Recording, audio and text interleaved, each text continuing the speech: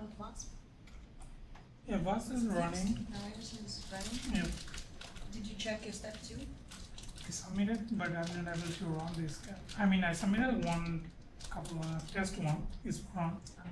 Like short one. Yeah, short one, but I'm running the full one. That's But at least we don't need to complain about WASP problems right now. Not now. not now unless you are using that. And for login one, it didn't help when we discussed last day, and that day is crashing the whole job. So I said, okay, don't bother about this one because we are going to shut down. So who is the first? Daniel. So Daniel is invited to present his Literature Club contribution.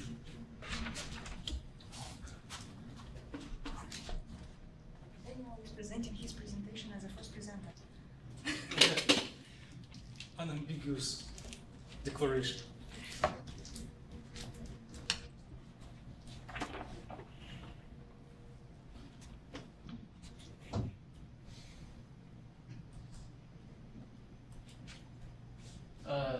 So Don't worry, it will be normal in a second. second. Yes. Oh, 1, 2, 3, 4,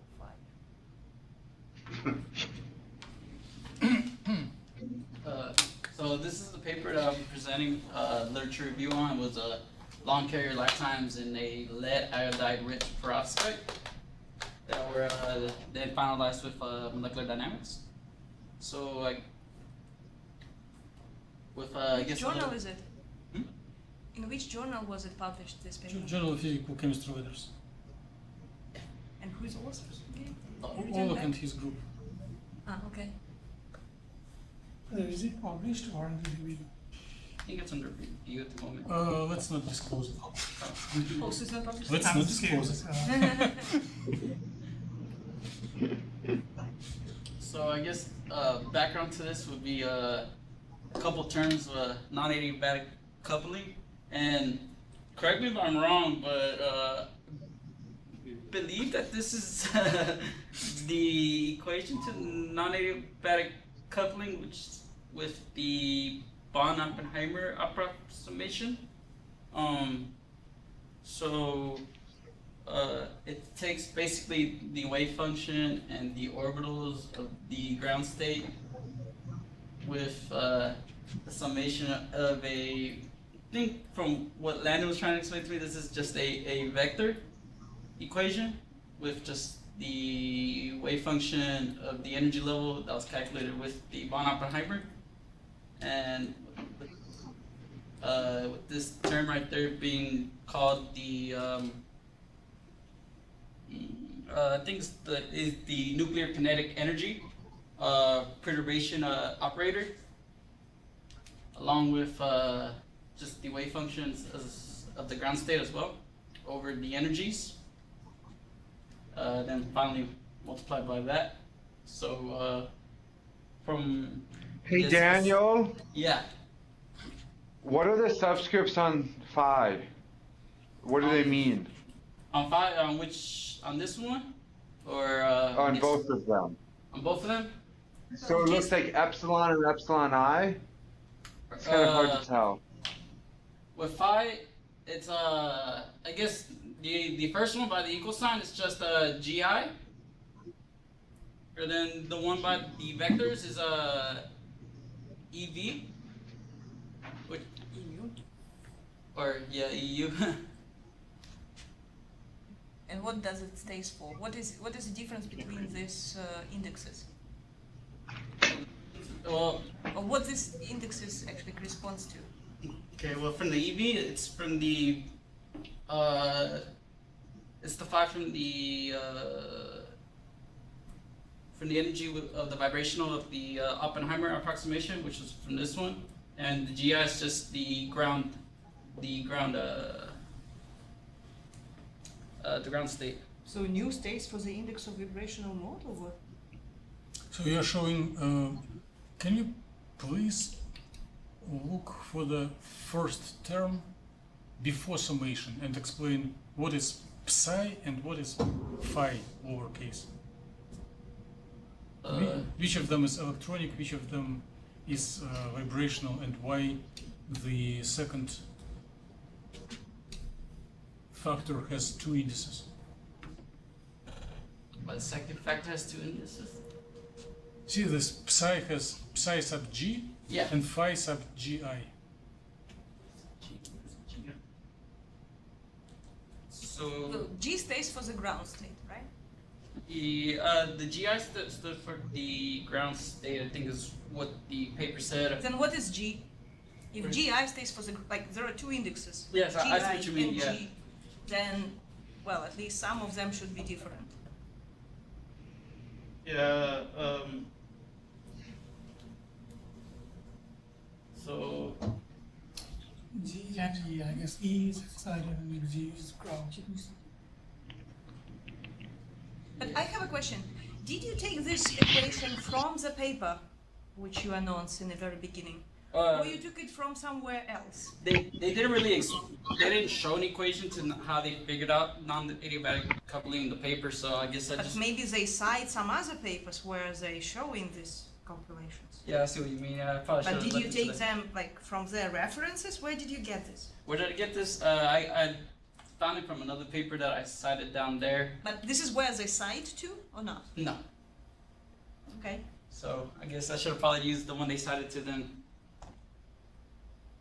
Well, because again, even when we call non-abiotic couplings, right, so it can Yeah. be taken with different approximations. And they might apply some approximations which might be not really applicable in some other cases. So you need to be kind of careful and probably go through the sites, through the references which they cite rather than just Google something. Yeah.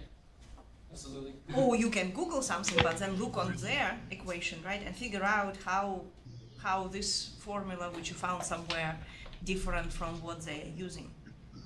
And again, so you're saying that I'm completely lost. You said that this is taken in the Born-Oppenheimer approximation, right? Yeah.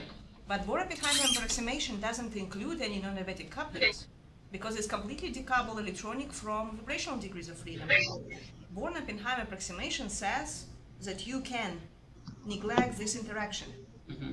So that's why it's really strange that you're saying that you find a non-abiotic coupling in a Born-Oppenheimer approximation, because it means your couplings have to be zero. Yeah. So What do you mean, yeah? please. Do you agree with what? With basically what she said about Born-Oppenheimer approximation does basically sum it up to equal to zero. But you're telling that you are expressing non-adiabatic coupling in basis of. Well, it's a different thing. Did you miss the word basis? Basis. Well, he said in approximation of Born-Oppenheimer, right? Yeah. And saying using the Born-Oppenheimer approximation for the basis is two different things, right? Yeah. Well, I guess as So it means you're taking your wave function, which really has couplings, and put it in a basis of those guys which don't have couplings, but with a different weights, right? It's Yes. not just a single orbital, but many of them. And so pretty much the same approach as we apply in, let's say, in the Hartree fork. We take in non-interacting electronic states, right? From hydrogen atom, and kind of put it in a like this is our basis, and then construct the many electron wave function. See, So what is your Born-Oppenheimer approximation? well, these values of E, from I guess whatever this little paper told me, these are actually taken from the Born-Oppenheimer approximation values. From the But you have two indexes. You have two letters. One is psi, another is phi or phi. How you call it? Yeah. How do you call it? Actually? Psi and phi. I don't know how to pronounce How it. you pronounce it in Greek? That's how I pronounce them. It's up to debate. I don't know how to. We do not have Greeks among He knows Greek. us. But you He learned Greek. Oh yeah. Oh, psi. Phi, psi, phi, psi, whatever. Whatever. But there are two of them, right? So Yeah. again, distinct between these two notations. What is one? What is the second? Well, with the V and the E. Well, with these two different letters. Why are you having these two different letters? The psi and phi or phi. Psi and phi. Mm-hmm. Well, psi wouldn't it just be the wave function, while phi would just be the orbitals? Correct? Let's go step by step. We may stay on When this you equation say- for When you hours. say wave function, it sounds like you're talking about many electron wave function, right? Yeah. But we usually don't know it. Where do you get it? Yeah. And that's Let me pretty much add a what, comment. in- This indication equation is from not wrong. We just need to interpret it.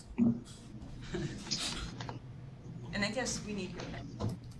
So, question to everyone: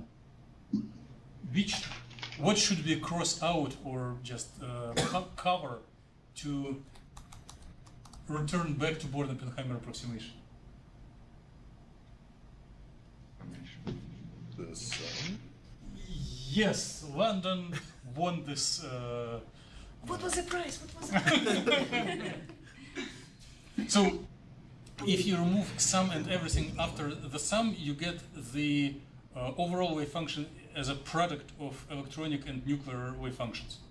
Stop. He already give you the hint right away. So now you need to figure out what one is electronic and what one is nuclear. So which one? Which was electronic. Again, if we say that now in Born-Oppenheimer approximation, your electronic degrees of freedom is independent from the vibrational, from the nuclear degrees of freedom, right? Mhm. So then you can represent the overall wave function as a product. One function stays for the, or one orbital stays for the electronic orbital, another stays for the just nuclear. Right? If the product, then they don't interact, and this is your first term. So now you just need to figure out which one is electronic and which one is vibrational, or stays for the nuclear motion, for the nuclear wave function. Well, and this should give you some ideas about these indexes probably, right? So I believe the nuclear terms would be these terms right here, the ones with the, I guess, the subscript with the epsilon. With one index or with two indices? Nuclear would be with I believe with just one index. And if you think longer? Think longer with two indexes. Okay. Why they should have two indexes? Well, let's start with electronic. If electronic has just single index, right? Yeah. It tells you just the state, right? Yeah. In a quantized system. Then why the nuclear should have two indexes? Or what kind of meaning of these two? Because the nuclear would just, I guess, depend on two different.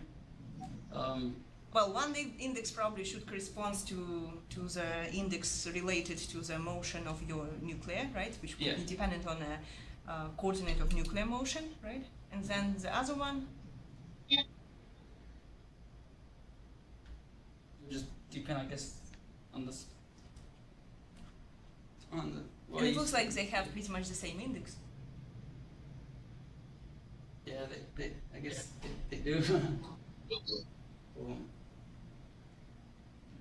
So it means they should connect it to the electronic state, right? Yeah. So kind of it's a nuclear wave function which depends on a coordinate of the electron and kind of as independent variable, and the coordinate of nuclear, right? Also as an independent variable, but it still depends on both. Just these variables are independent. Means you can fix one and get the other, or backward. You can fix the first and get the other. And those which correspond to the electron degrees of freedom, right? So they, of course, kind of should be connected to the solution of the wave function for the electrons, right? So that's why this index will be kind of connecting everything to the electronic degrees of freedom, right? And the second index will be really related to the nuclear motion. Am I right? So why there are two indices for nuclear wave function? And generally, keep answering. Generally, if you present, you may give definition for audience. Nice. Oh, that's how that works. Oh. So why is there both the electronic and the nuclear? Yeah, why the nuclear wave function has two indices? Why why cannot we use only the index that is different from electronic? keep only I and skip G.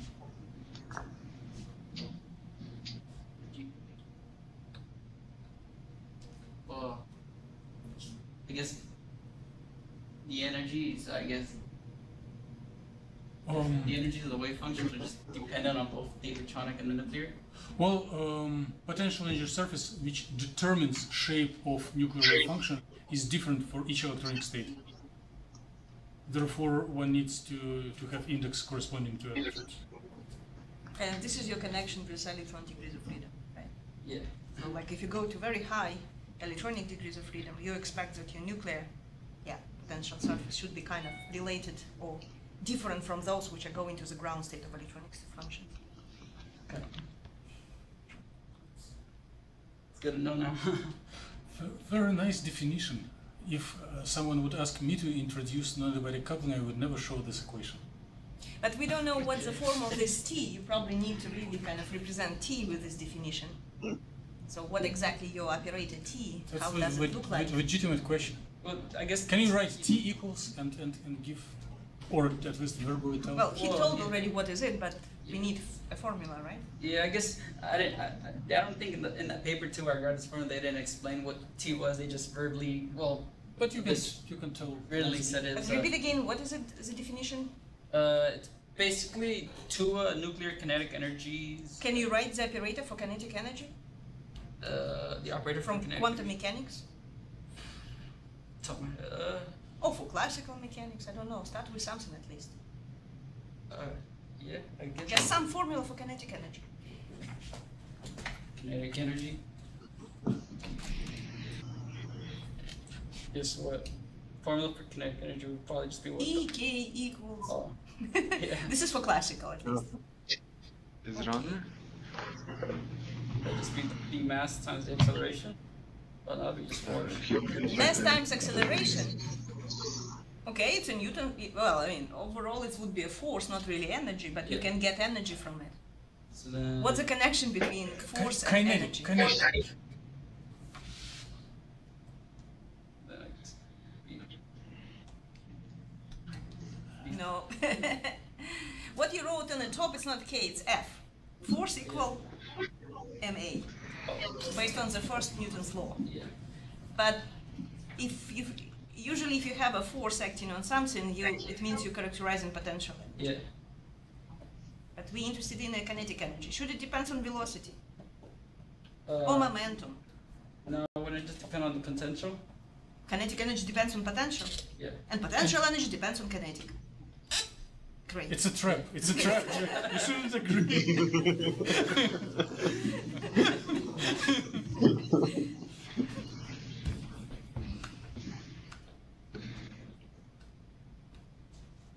Oh, maybe anyone can be more successful than we are. Can you hint something?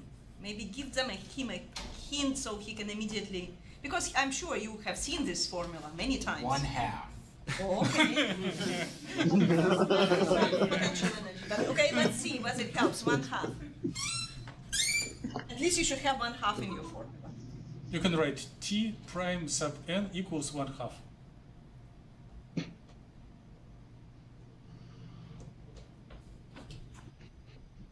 And this would be absolutely right, Good start. but you need as a coefficient, right? But you need to finish with something more, with some physical variables.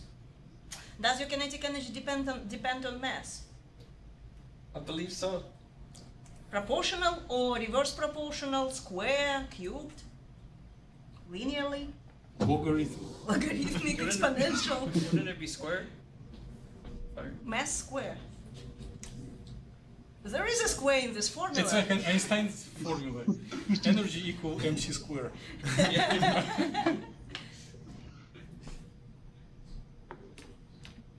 I believe the square is at the. Oh, okay, good. Okay, yeah. So this is kind of classical form. If you write this, can you now write it through the momentum? Do you remember what is momentum? So,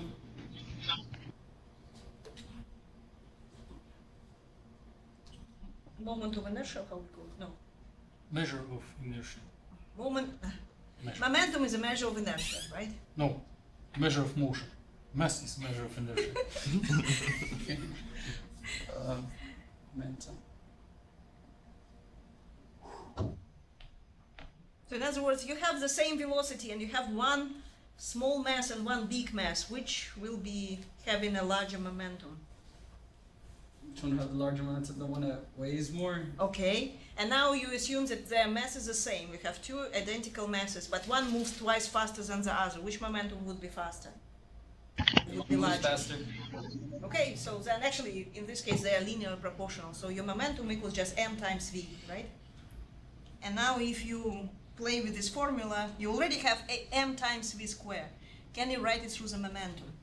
If momentum equals m times v, then t would be would T. equal to, Oh, I guess what? Just combine those terms together, so it'd just be what?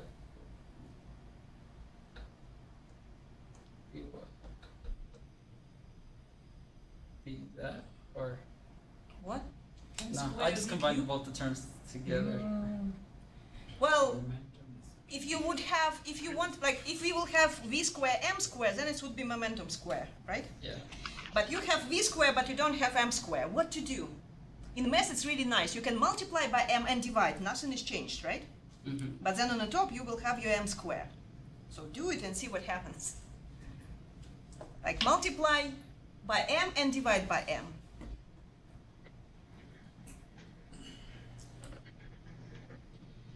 You keep doing it, you just detain audience with a comment. In physics, there is a method of dimensionality. When if you need to get an answer for some variable, you just write down all variables. You just have multiply by m and divide by the momentum? Well, take your 1 over 2 v square m Yeah. times m divided by m. M divided by If m. if you multiply m divided by m, nothing is changed, right? Yeah, it's just one. Yeah. But multiply and see what happens. Like really write it and see how you can play with it. Multiply by m. And divide by m. So I guess if I multiply by m, it's gonna be m squares. Okay? 2.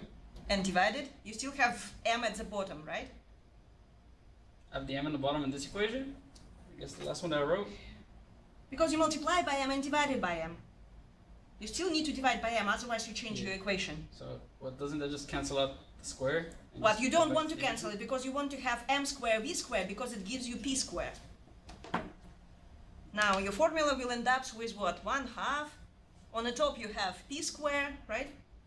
On the bottom you will have m. P square, P, not V. I had M it right. times v is p. M square v square is the same as p square. Great. And now by next very natural step, you convert it into quantum form. Now you need to remember what is your operator of momentum in quantum mechanics, right? And just substitute your p as an operator of momentum. Do you remember what is operator of momentum in quantum mechanics? Operator of momentum. Uh-huh. Starts with What is minus I, right? What is EDOS? Anyone remembers? London. Yeah. Is there an H? Minus your 12 over 2. I guess. Yeah. You want me to just say What it? is I? Yeah, do it. Okay. It'd be negative IH d by dx. Okay, first derivative with respect to x. But if it's a square, then Then d squared by dx squared. second derivative with respect to the coordinate. Right? Oh, you might write it. So you will still have mass there. You will have 1/2 divided by m, right? And then second derivative with respect to the coordinate. Now the question is which coordinate? You said that this is a kinetic energy of what? Of electrons or nuclei? Of the nuclei, I believe. Well, this is what you define your T, right? So if it's a kinetic energy of a nuclei, then which coordinate you will take as a derivative? Coordinate of electrons or coordinate of nuclei? The coordinates of the nuclei. Great. And you can use any letter, but just declare it. Which letter would you like to use for coordinate of nuclei? N. Huh? Well, N. 'Cause- Okay, you are free to define whatever you like, but typically it is either X or R, and some people like R Big R. Big O. uppercase. Okay. Okay. So is there any more questions on the non-adiabatic coupling? Oh, now it's crystal. It's crystal clear. No. I have another one. What does the prime mean on the T? It looks like a prime from the blurry vision we have. It's basically how they explained that was just it's taking into account two of them instead of one. Nuclear, I guess. You're so confident. Yeah. Levi? Yes. Don't believe him. I have a hypothesis. I don't know the source. But if Daniel was verbally declaring everything literally word by word, probably he told that it is quantum part of nuclear kinetic energy. Oh, that's why it's prime. Right? So you can, if you already know the classical trajectory, you can define overall momentum as expectation value plus quantum operator. And then you can split kinetic energy on contribution from classical mechanics and the contribution from quantum mechanics that will not change trajectory anymore, but will affect only like broadening. Okay, But I it is guess only my my question. guess. My question deals with the orthogonal. If you conjugate two wave orbitals that are not the same, it's equal to 0. So wouldn't the second term be, if there's no time, 0?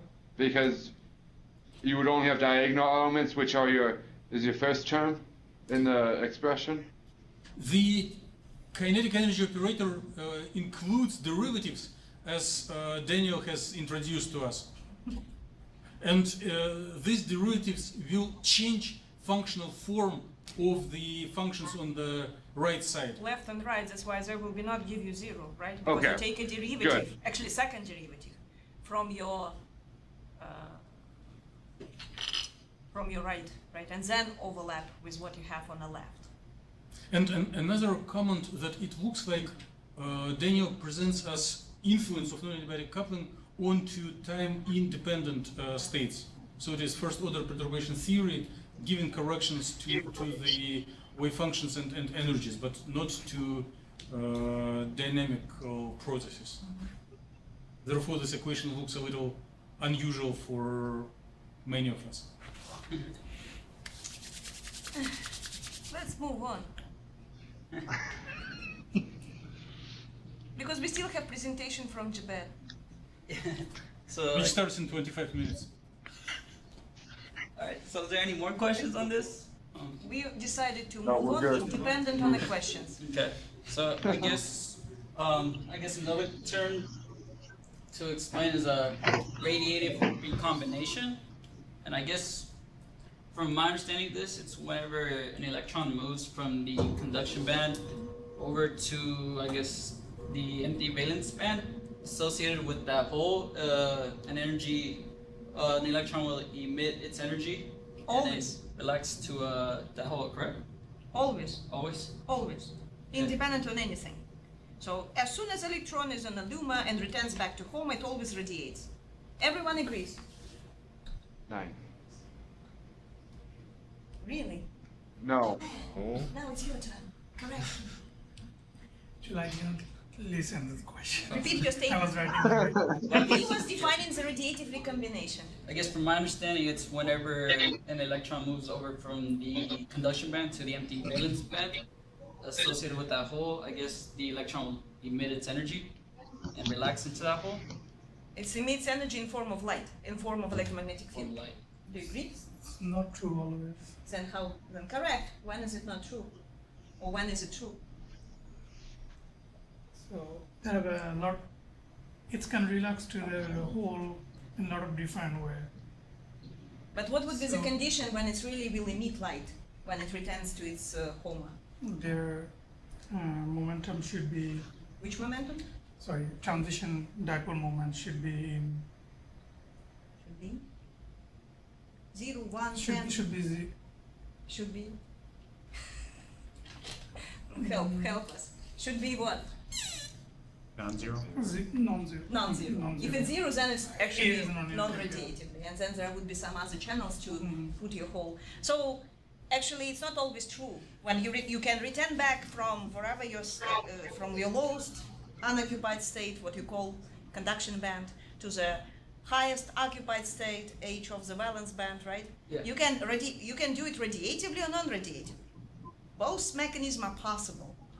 To have it radiatively, then you need to have a special property for your wave function of your Hom and Dum, of your ages, states at the H of your valence and conduction band, so that if you use these orbitals and calculate your transition dipole moment, then it has to be not equal to 0.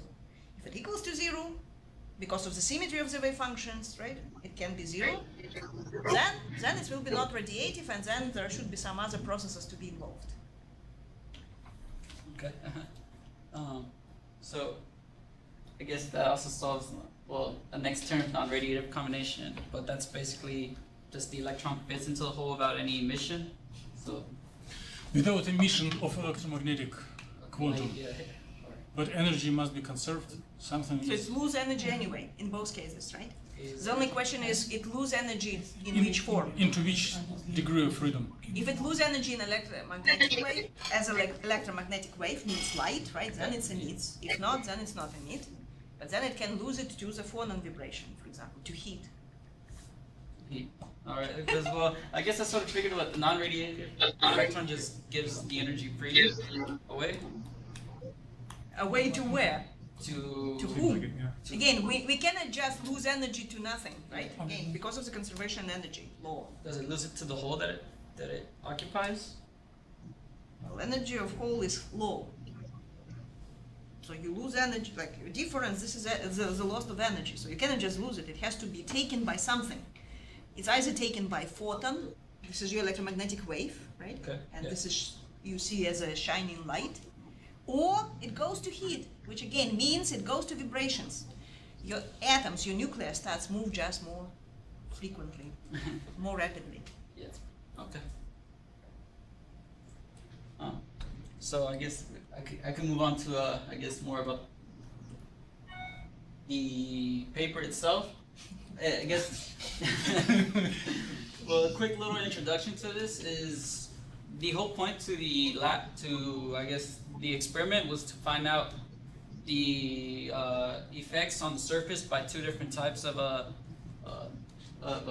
perovskites. One where the surfaces contain a lead iodide-rich surface, and the other one where the surface is more of a methylammonium iodide-rich system. So the difference between both of them is that, well, the methylammonium cations, they contain high frequency phonons, strong electric fields, and Why is it high frequency phonons? high electric, well, why is it high frequency phonons? yes. Because I would say it's probably, well, yeah. Well, I guess I can show you. How the frequency of phonons will be affected by mass Atomic mass of the molecule? of atoms involved in Well, the building. methylammonium cations, they're much lighter cation, ion compared to the lead iodide. So I guess the phonons. But if we think about harmonic approximation, Yeah. right? So this is a kind of very valid approximation if you are close to the ground state, close to the equilibrium for your nuclear motion, right? So then how would the frequency depends on a Mass. well, on a mass, on a K, kind of, the hardness of your spring, or the type of the bond, the strength of the bond. Force constant. Anyone remembers this formula? Usually people use the cyclic frequency, omega Omega. equals. Omega is equal to the square root of k over mu. Said Levi looking in a Google. No? No, I'm actually looking at the paper. Oh, My screen's frozen. so it's the root square K over M, where M is your mass, right? And K is a kind of, the strength of the bond. But now we go with this mass. The lighter, the smaller M, the higher the frequency, because it's a reverse proportional, right? Root square 1 over M. Yeah. So if you make your M very high, your F goes down and backward. Oh, I guess I didn't really. No? Does make sense? Yeah, it makes sense. I just didn't really think about like the force constant, things like.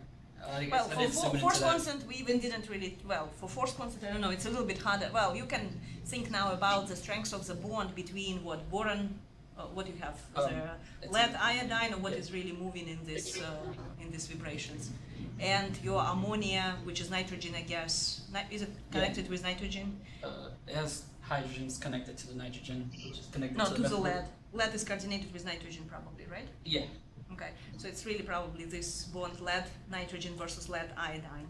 So I don't know, K also might be different, and actually with K it's backward behavior. The stronger, the larger frequency.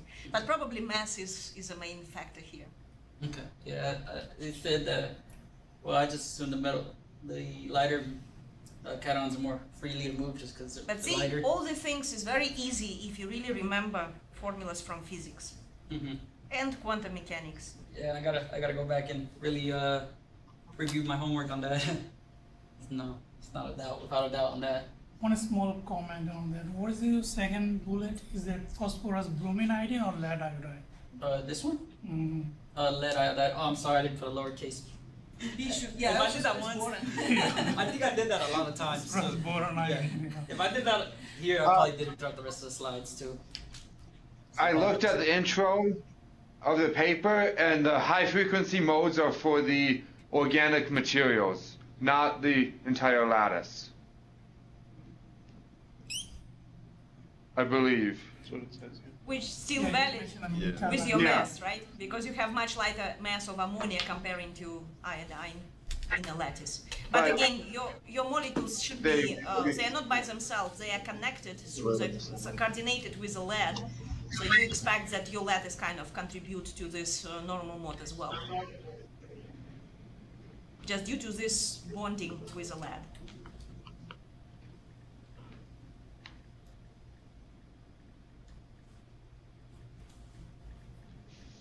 So, continue. I'll continue now. Okay, so the methylammonium cation rich surface also has strong electric fields, and this basically couples to charge carriers, so it makes it have stronger charge carrier interactions. Along with this system, they also have larger non-adiabatic coupling, and with the lead ion surface rich system, on non-adiabatic couplings, you actually see a drop by nearly an order of a magnitude, and it is theorized that because of this, of the reduced non-adiabatic coupling, the charge carrier lifetime is significantly improved due to some experimental results they've seen. And this system can also suppress the non-radiative charge carrier recombination, which is talked more about it thoroughly through the calculations they did, the molecular dynamics. And I can move on to, is there any more questions? I guess just a little quick introduction to this. So here, as I explained earlier, is the lead iodide rich system and the methylammonium iodide rich system, which just the surfaces are just highly concentrated compared one to the other. So here in the figures B and D. Daniel, can I interrupt for a really silly question? What are those black diamonds? What are those black diamonds? What do they symbolize? The perovskite structure at room temperature. It's the tetragonal structure. But if some of us didn't have chemistry background, like how to interpret this diamonds? I guess as a crystal lattice. Well, I guess in the So you said already octahedral. Each of these diamonds is your octahedral kind of structure, right? Should I interpret like lead ion has this diamond shape? Tell literally how to interpret it. How to interpret it? Well, I guess at the ends of each side, would be the iodides on each of the ends. Well, I guess the lead would be in the middle. Oh, okay, okay, good. So I guess it's just the shape of the bonds, I suppose, with So it simplifies. No, So like in this active, lead in the middle, an iodine in. on the corners. on the corners. How many Both corners you have? composition is the same, just surface is different, right? Resign it. Composition of the both system is same, just surface is different. Yeah, just the surfaces of No, no, no, no. She's asking. He's asking about like how to explain. For your C case, right? In these octahedral structures, what do you have? You still have iodine in your corners of Yeah. The only thing that's different is the surfaces where we see the right here on the surfaces. So you see in the bottom. It's not the that top the surfaces, they're also in intermediate layers as well.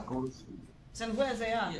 Yeah, so isn't it iodine on the corner of each diamond? Yeah. Yes. Are you asking what's the difference between the two structures? Yes. Oh well, I guess you see at the ends, at the surfaces, at the bottom surface, top surface, they have lead iodide. It's just the tetragonal structure cut in half, where the lead iodide surface is exposed. So So it's just different lattice. How they Different cut. cut. How they cut. Same the- surface, but like one is cut at the full unit cell and another at a half of unit cell. So you have different termination. One is Yes. terminated by iodine, another is terminated by ammonia. yeah. Okay. Wow. So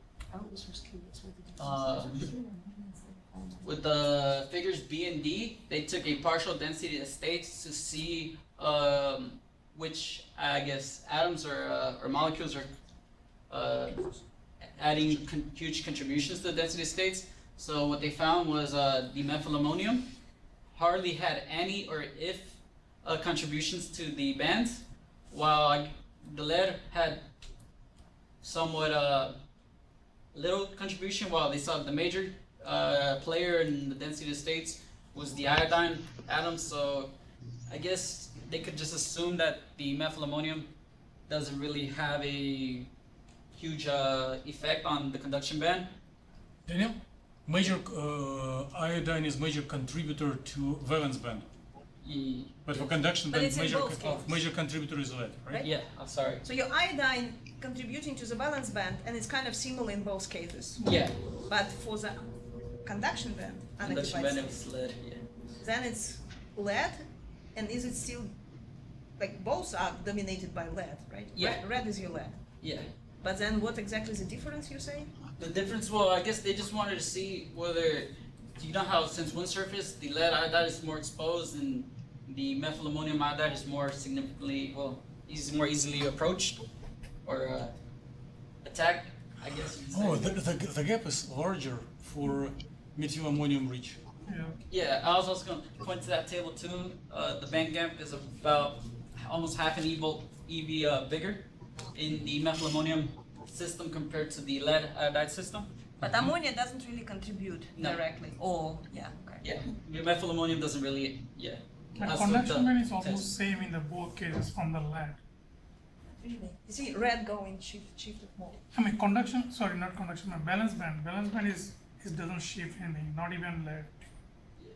Lead also in close to the frontier orbital. Yeah. So it looks like it's mainly unoccupied states which really makes a difference. Specifically, yeah. So the methylammonium doesn't hybridize with frontier orbitals, but it changes The gap. the gap. Kind of it opens the gap somehow.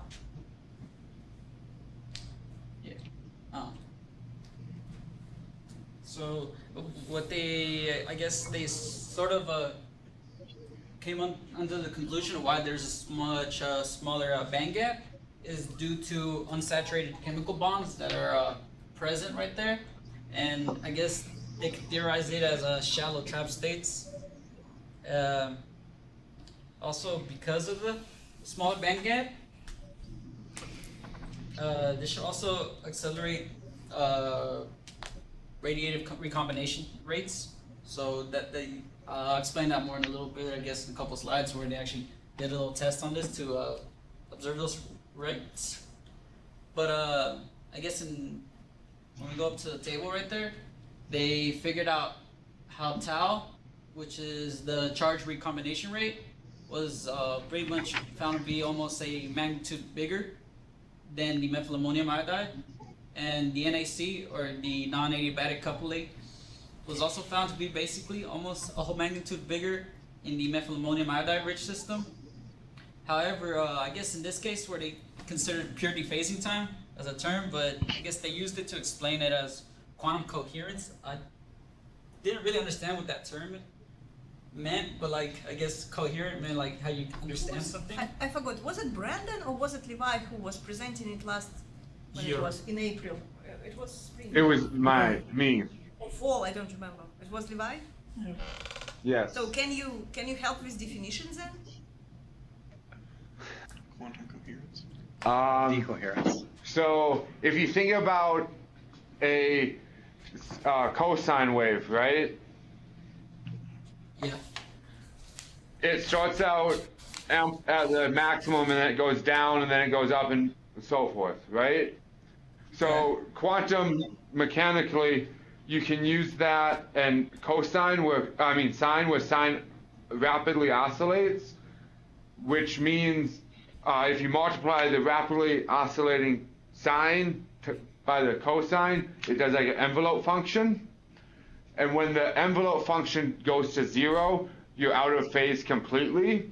And since the system can't get back into phase, we don't really care about the rest of it going back up. We just care that it drops to 0. And that is if you kind of, so the cosine itself is like the external thing, with a sine, those are kind of the ways to measure how the system evolves in time, which means that they start to get out of phase, and then once they're out of phase, they're done. I know that's terrible, but that's all I remember right now. Yeah. And Daniel, you can tell to all of us. Oh, yeah. According to definition by Levi, I'm continuing. Yeah. Thanks for that nice explanation. Terrible explanation. Based on Levi's explanation, they made a graph. The quantum decoherence. And due to that, they found out it's basically similar. So between these two systems, there wasn't too much of an effect on the quantum coherence. But they fit it to this Gaussian, this exponential decay, where they took the charge combination rate divided by the dephasing time squared. Then they took half of that exponential, and they got this graph. So the big picture from that is that quantum coherence is not really a major player in these two systems.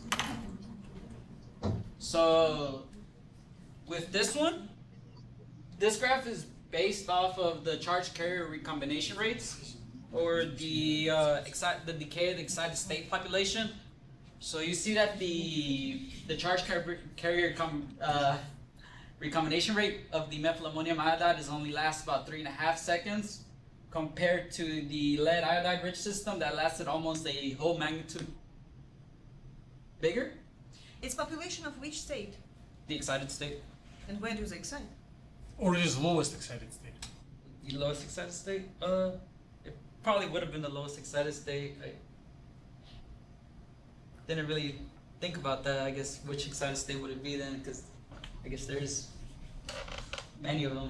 Well, since it goes only less than % within 10 picosecond, it's very likely that it is lowest excited state. And when you were presenting the introduction, you made an accent on recombination, radiative and non-radiative, which means from the lowest excitation. Okay, yeah. Lowest. Can you go back to the density of states? Oh, I see it too. You should send it to him. So I'm confused. And finger, where is the lowest excitation? Where's the lowest excite? Yes, from where to where? Where to where? Yeah, electron from where to where is excited to form a lowest excitation. Wouldn't it just be from the bands? From Ages. the top of the valence band to where? To the top of the conduction band? Yeah, yeah, perfect. Top of the conduction band or So lowest they, conduction they band? look on the Bottom of the conduction. kind of your first excited state, right? It will be from common to lumen, in other words. It's problematic to And then they define look top on of the returning back, No, that's a high, I have that recombination, too. right? So it's not really relaxation. They're not going from one electronic level to another in a band. They go through the gap, right? So that's why it's called recombination.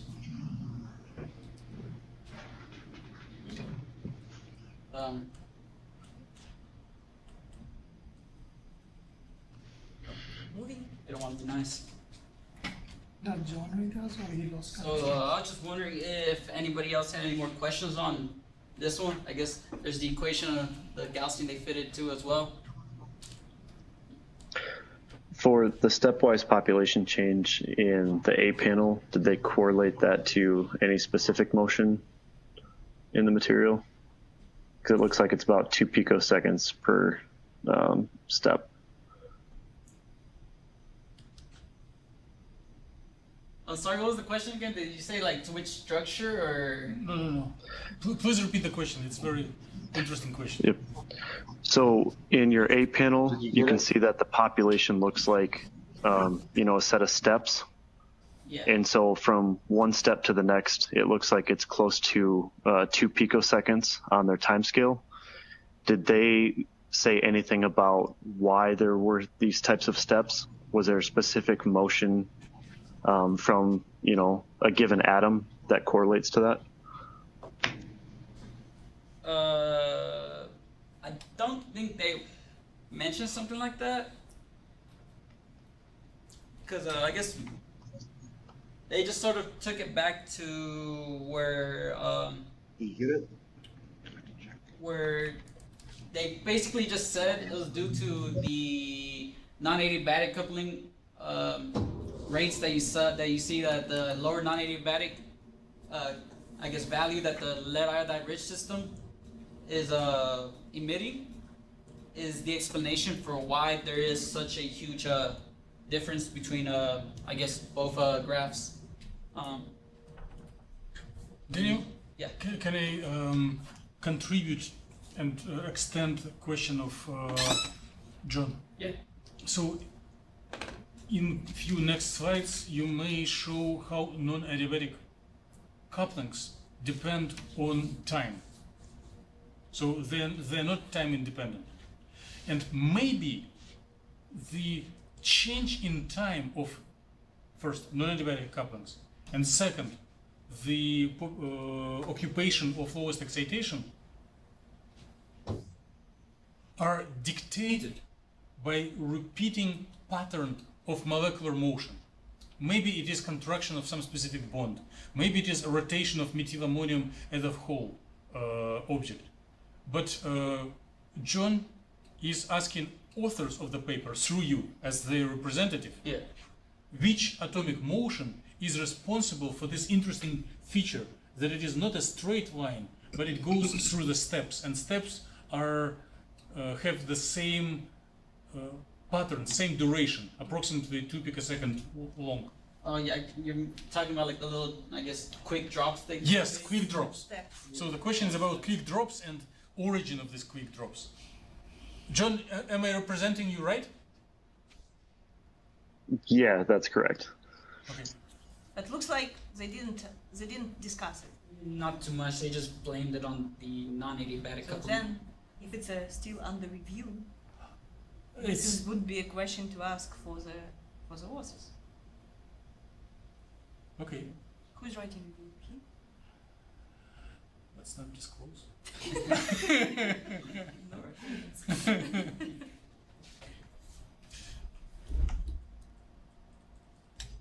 Okay, so this is the time-dependent absolute non-adiabatic coupling chart of the two systems. So in red is the methylammonium iodide, and if you could barely see the lead iodide rich system, you see that methylammonium iodide has a huger contribution than the lead iodide, which is nearly basically non-present in the graph.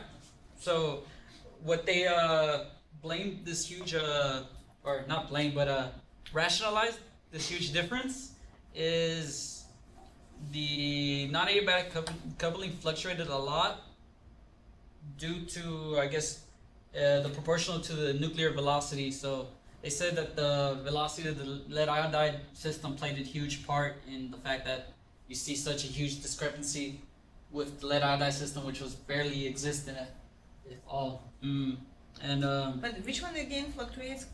Red or black? Or they kind of fluctuate simultaneously? Well, I in guess the same way.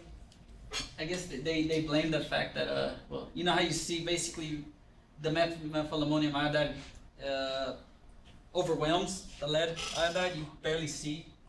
Daniel, is there a contradiction in how you present the story or in what they write? So in the table and rational explanation, you are telling that lead-rich surface has unsaturated bond, therefore it gives quicker relaxation.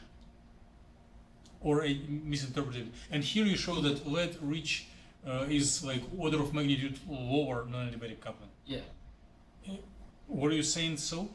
Yeah, I said that. Is it in the contradiction? Like if the non-adiabatic coupling is smaller, then transitions should be slower.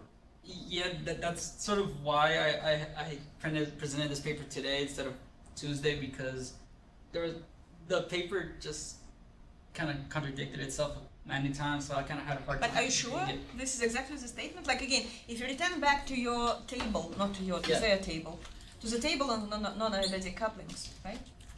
So you're saying that which of these couplings are larger? The methylammonium system. By Have almost, the larger couplings. Yes, by almost 9 times bigger. Okay, and they also overlap. Then there's no contradiction. Why is it contradiction? So coupling larger 10 times, and Yes. and lifetime is shorter. Yeah, the lifetime is Okay, shorter. then it's no contradiction. It agrees with itself. Okay. Because again, coupling is proportional to the jumps, to your jump from highest to lowest state, right? Yeah. So the larger the coupling, the quicker it jumps. The larger the probability that it jumps, right? Which means it should be quicker with a higher probability. Yeah. So no contradiction. Would you permit me to approach your screen and point something? You go absolutely. John, do you see the screen as it transmitted? He should see the paper, which was No, sent. here. Yeah, well, I see the screen and I have the paper pulled open right now. Okay, so the black features oscillate less vividly than red features, and they appear like maximum, then nothing, then maximum, then again nothing, with regularity that may correspond to this 2 picosecond. Well, I was going to say there's one. Yeah, there's a panel C of this figure that has the wave numbers for the phonon frequencies. So if he has that in the next slide, that yep, this one.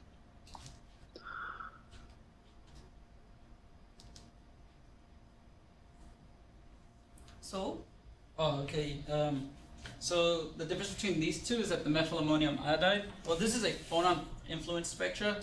You see that the methylammonium iodide system, which is the one in red, has higher frequency phonons compared to, I guess, the lower frequency phonons that are exhibited by the lead iodide system. And so I guess this is why you see the huge fluctuations of the NAC values. Okay.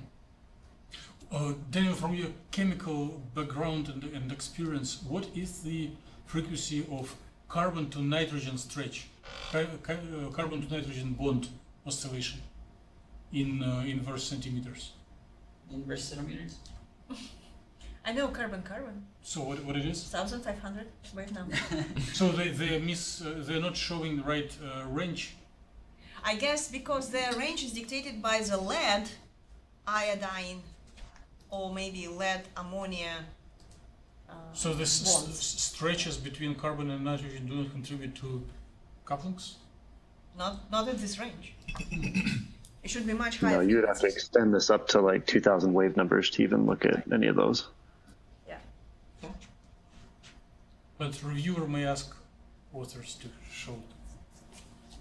Or it might be not really contributing to the couplings with this, because again, this is just for the HOMA-LUMA transition, right? To your ground, to your first exciter to the ground state, and not necessarily that this transition is really coupled to your very high intensity phonons. Possible, which is possible, because if it would, then it probably would be non-radiative. Is it radiative transition, by the way? Do they say anything about it? Radiative transmission? Transition. For which just no, yes. Well, this slow transition, your HOMA-LUMA transition. Like they excite and then it returns back, right? But is it supposed, like they said, like it's radiative, non-radiative recombination. Yeah. So which way it goes? Through radiative recombination or through not radiative recombination? They just kept saying non-radiative for Okay. the lead iodide system. For both structures. Well, I guess if they said they compared it saying that lead iodide suppresses non-radiative recombination compared to, I guess, yeah. So they do not give Apologize numbers if I got for loud. for radiative channel. Yeah. So they assume that radiative channel takes much longer. I assume, yeah, I think that's the approach they Return took. back to the previous slide, even two previous, where you have population. Yeah, what do you mean longer? 23 nanoseconds? So this is in the range of radiative Yes. time, same as 3 nanoseconds. So No, do they say one- explicitly if they neglect or take into account radiative channel? Well, again, in your initial kind of introduction part, right, you were talking about radiative and non-radiative Yeah. recombination. But do they in the paper really make any conclusion? So what kind of recombinations they have here in the structures? Radiative or non-radiative? Or maybe one is more and other is less, I don't know. Think- What kind of evidence does they provide? Well, the fact that what they stated with the lead iodide system, that it suppresses non-radiative, and then doesn't the radiative and non-radiative, don't they just compete with each other? So if you suppress one, wouldn't the other one happen? Is that how that works? Or not really? Radiative seems, well, I can be wrong, but it seems to be independent of non-radiative. They don't compete with each other? Well, they do compete, even if They, they're not they dependent. compete in a sense like radiative is all, let's say, always the same, and non-radiative may withdraw part of the erection channel from radiative. In one sentence, they justify the higher recombination rate for methyl ammonium by saying that when the methyl ammonium on the surface, since it's a lighter atom, its motion is higher than compared to lead, and which can change the dipole moment. Transition frequent- dipole. Transition dipole. But they do not report transition dipole, neither spectrum. They didn't say transition dipole, they're just saying that it will change the dipole, which will increase the electron and hole recombination rate. Okay, so they provide hand waving argument.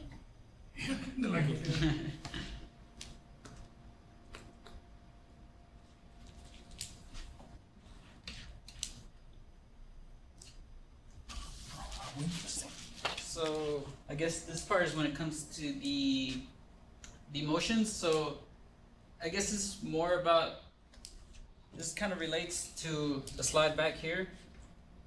Well, the slide right here to compare to, I guess, to be able to see the higher fluctuations of the non-adiabatic couplings were results of these type of motions that were caused by dimethylammonium iodines. The curved arrow demonstrates how the rotation, and well, they justified the higher NIC values due to the fact that some of these methylammonium ions, whenever they saw, I guess, some electrodynamics more clearly than these images would show, they saw that the methylammonium ions would rotate into the cages that were with the perovskite structure. So they would rotate inside there, and due to that, you would see these higher NAC values. And so these were snapshots of how these methyl ammonium ions inside the cages would rotate and cause So again, if you go back to your frequencies, for this previous, I think it's this, no, next one, this frequency kind of chart. So it looks like we don't have really stretching for the CEN or any stretching, but they refer to the rotational or maybe bending characteristics. What's the period of rotation? Do they report? Like how long would it take for carbon and nitrogen part of methyl ammonium to swap their order? Well, it looks like they're already showing this times, right? 2000. No. Well, It shows that it rotates, right? The snapshot showing that it rotates by 90 degrees or so, no? Like your nitrogen is on the right at 2000 to 2.2 picosecond, right? Yeah. And then it goes to the almost left. It just turns a little bit. It's a little bit, like 30 degrees if. But it turns by 30 degrees after some complete time. rotation would take maybe like 3 picoseconds or something like that, 3 to 5. Yes. Well, you can have rotation along, like. Which again, if you remember the steps, if you say it's about Libration, not the complete rotation, but just 30 degrees back like this, right? Something like this. Not this, but just in one plane. But also, by the way, this time scale. Precession around the axis. You could have that one too. That might be the one they're. But the time, if you kind of saying it's around, if this type of the rotational kind of motion is around 2-3 picosecond, again, this might be connected to these steps in a population, which also having this periodicity, with around 2 picosecond time scale, right? So did they mention any rotational difference, the methyl ammonium inside the system and surface? Can it mention any difference between what the both Or is surfaces? it, or both can rotate at the same way, or same degree of freedom there? Well, what do you mean by that? The methyl ammonium inside the cluster, inside the pulse guide, and surface the pulse guide. Is there any difference on the rotation? There should be. If there is, it's basically, it's slight. It's not as vivid as it is inside the structures. It is what pretty. they said. But from the arrow, seems like they may say it's showing That it translates maybe similar. on the surface. That's That's what I assume the up arrow means. Translation. But Now, up arrow is there any total dipole showing presenting? well, let's read this script. Curve, the straight arrows indicate rotation and. Can't see the other word. Let me know. this presentation. In upward movement respectively. But the arrow length is the longer and smaller. Is that indicating that upward movement is different in this each? So how many methyl ammonium in the both system? Is the number of methyl ammonium the same? Number of methyl ammonium? In what? In your both system? On both systems? No, it's not. Because with the Exis lead iodide system right there, you see that there won't be the concentration of methyl ammonium iodides is decreased compared to, I guess, the methyl ammonium iodide Oh, one has layer. more. There's a huge But concentration. both systems are stoichiometric. Yes. Struggling, okay. Makes sense. But you have more ammonia in the ammonia case. Yeah. I guess that's why they call it ammonia. Are we close to conclusions? Yeah, I got 2 more slides after that, but Well, for They're first slide you conclusions, spent half an hour. So, but am I right? Like again, they claim that it's this rotational motion of ammonia when you have ammonia terminated case, ammonium rich case, then this kind of a dominate contribution to your frequencies, which results on this large coupling, which kind of leads to these large couplings. yeah, it is because of the, well, you said because of the terminations? Well, I mean, your ammonia rich versus iodine rich. Yeah. So So it means if you have iodine rich and ammonia not really on the surface, then this rotation's kind of not as efficient and results on a smaller couplings. yes, essentially.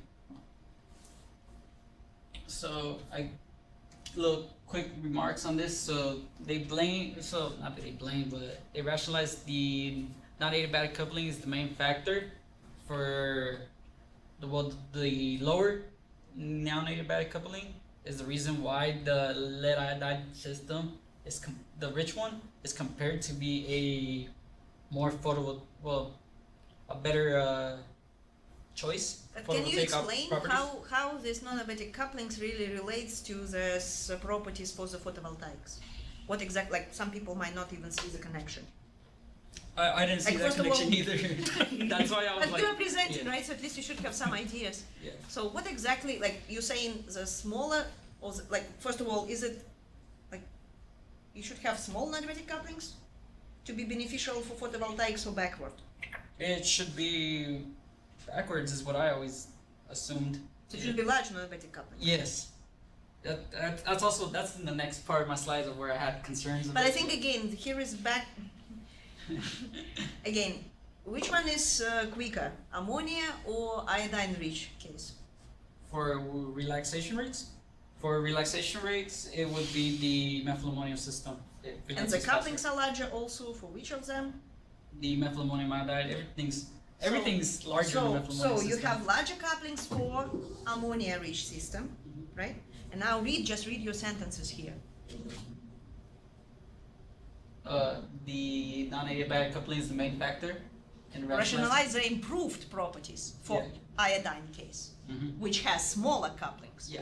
So then your previous statement when I asked you the question is definitely wrong, just based on the observations. Because if you believe them 100%, then you can say, well, because they say that non-abiotic couplings factor for improved properties, and we know non-abiotic couplings are smaller for these iodine-rich cases, right? And it's improved properties. So then it means that small couplings, non-abiotic couplings, is really beneficial for the solar cell applications. Yeah. Well, because I Not took- large, but small. No. Now we need to explain why, give some physical reasoning for this. Well, because I was just always under the assumption that the higher non-adiabatic coupling would result in better. Okay, result in what is better, needed for materials. photovoltaics? What is a material when you call it's a good for photovoltaics? What is it doing actually? So you shine light, you're excited, right? And then what's happening? It gives off energy. Well, Of energy to what? Which energy to which energy? Again, we cannot just lose energy to nothing yeah. because of the conservation law. It just transfers from one type of energy to another type of energy. So it's not just loss of energy. It's loss energy to which energy again? Ask her for one.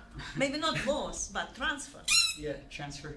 of your solar energy, because you use the energy of sun Yeah. in photovoltaics. At least this is the reason to make these devices. You use the Of energy of course, yeah. sun and convert it to what? To electrons, I guess. Very close. Just to standing electrons. Change the last bit of the word. Change the last bit of the word. To What electrons have to do? electrons, they provide electricity. And for this they have to probably move. Moving electrons, Yeah. this is your current. Moving. If they just don't move, it's not a current, In right? space, move in space, not in energy, not change their energy, but move in space. Well, they kind of change their kinetic energy. Going back to So kinetic they need energy. to move Yeah. in space from left side to right side or something like that, right? So okay, good. Now you excite and you have now electron here. To make a current it has to move. What if it doesn't move? If it returns back to the ground state? Would you have an efficient photovoltaic device? No, it'd be the opposite of what you want, right? So, but your non-abiotic couplings, at least here, right, telling you actually how quickly you return back to the ground state. If it returns very quickly to the ground state, then it doesn't have enough time to really do something else, to really move to the contacts and create the current. So that's why you want this to be very slow. Can you go back to the density of states?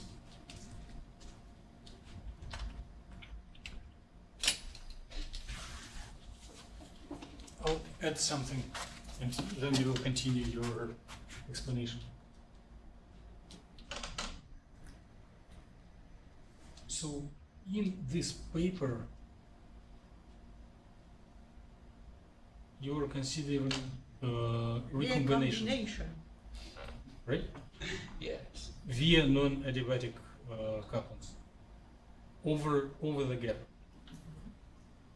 right? But in addition, one can consider non-adiabatic cooling.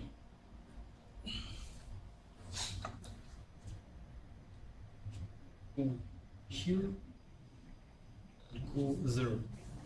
If the electrons and holes were excited higher up, and this part of relaxation is good, potentially good for photovoltaic application. Depends. If you want to use Depends. It could be good, but this part of non-adiabatic relaxation is always bad for photovoltaic application. So the same process, but applied to different ranges of electronic states.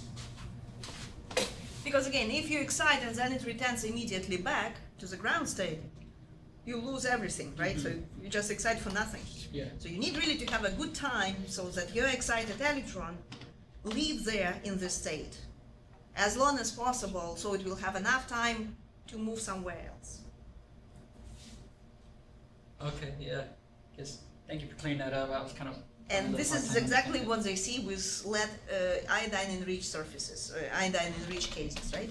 So like 10 times, roughly speaking, 23 versus whatever, 3. Yeah. Now the second, so you have about 10 times, roughly, around 10 times slow recombination for the iodine case rather than for ammonia case. Which of course makes it to be better for the photovoltaics due to these processes. So you're just having your excited state to live much longer. So it has enough time to do something else. Oh, okay. And be converted to the current. Oh, all right. Yeah. Okay, that makes sense. Yeah. So, yeah, I guess that kind of covers up the second line too. So with the increased non-adiabatic couplings in the methyl ammonium system, there was just stronger electron-proton interactions caused by the rotating methyl ammonium cations. The decreased non-adiabatic coupling suppresses the non-radiative electron-hole recombination. The electron energy gap is smaller in the lead iodide system. Due to this effect, it has an opposite effect on charge carrier reaction or reduction. Quantum coherence is essentially the same from both cases. That one doesn't really matter. My last and final slide. So something that I guess is that I was wondering, it goes sort of back to what you tied in. So I guess the rate of non-radiative electron hole recombination depends on these three subjects, right? The energy gap, quantum coherence, and the non-adiabatic coupling. So if that's the case, how come they state that the lead iodide system is the better systems? I guess I was just figuring out, but I think you may have solved that out for me due to the excited state population. That was probably one of my concerns I had when I was reading it. Okay, at least one point was more or less resolved. Yeah. But I think we still anyone wants to add something about discussion on quantum coherence? Anyone have better ideas? I mean, sorry, Levi, a little bit better explanations than Levi has just presented about 1 hour ago. I mean, it kind of tells you how long you can actually say anything with any sort of like. Great, stop. This tells you how much you can say something with any sort of something. I don't know how to word it, I guess, but like it. Like once you can't say anything with any sort of certainty at all anymore, then you've lost your coherence. I guess is kind of the. Is where I'm trying to go with it. I don't know how to explain it any better. Coherence is like the reliability of the system? Or? Reliability on what? As my when two-way propagate, they're losing their phase difference. How fast is that is coherence? Phase difference in a wave function. In right? a wave You're function, talking yeah. about wave function, which has, we know, it should have a phase kind of component, I phi, whatever, in a wave function. And so this phase can be lost at some point. time due to the, mainly in this case, due to the interaction with environment, right, or with nearest neighbors in a system. Okay. So how fast is losing the phase known as a decoherence here? Okay. So if it losing the phase decoherence, that means usually it will relax faster. Or you will get some idea about decoherence from the shape of the absorption curve. You mean line widths? Line width, yeah, I mean, should be a line width. For, I would say not quite, maybe broader absorption line width. emission, maybe. Oh, emission. If you're Yeah, talking yeah, about the low state. emission. Broader line width means it's losing the coherence if slowly. Coherence is fast, longer. Decoherence time is longer. Sorry, decoherence time is shorter if line width is longer. Yeah, so decoherence happens quicker. If line Quicker. width is wider. Wider, sorry, yeah. Okay, Am anyone I else? right? Any final Maybe thoughts? Brandon, Questions? or maybe John. Regarding decoherence. I would say I think of it similar to the way Japet described it, because you could look at, a singular wave peak and have two of them overlapping. And as you're going to move through time, the phase might shift. And so now they're at different positions, but they're also going to shape differently. So when they're on top of each other, the overlap, if you want to think about it, provides the coherence. And once you start stretching it out, the probabilities are no longer having a very strong overlap, so the coherence is lost. At least that's the way I think about it.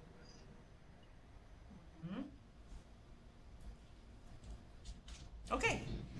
Are we ready? Yeah, any For- final for- thoughts? We are ready to Uploading. upload. Let's finish. So it was, I guess, fruitful And the discussion. second half of Yeah. our meeting. Thank you, Now thank you you. have to go very I have a lot of quickly. homework Only to do. 30 minutes. I guess we could make it better. What kind of smile Daniel likes Huh? to present? Yeah, it helps me know that that I have a lot to work on. So But I hope it was really not very boring because I don't know, it was not boring for me. Maybe because I was talking mostly. Alice is not here. Oh, she's busy today with. She missed this. Yeah, but she was helping the incoming students to learn something about NDCU. You guys can't see us moving, right? Like we're totally still and John's totally still. Is that true? Yeah. Yeah, your face hasn't moved for half an hour. Yeah, you Oh, frozen. okay. But we can hear you at least this time. Thank you. Okay, that's good. It's a trade-off. Can we maybe do something so they will be unfrozen? Let's try. Well, let's Jabet load his thing, and then we'll try something to unfreeze. We can try and sign out and sign back in. But it's not us because John's also frozen. Maybe it's too much radical. Oh, it's sorry, yeah. That would take like. This one? Oh, where's that? Sorry. Oh, when can I? Let me download it on the desktop.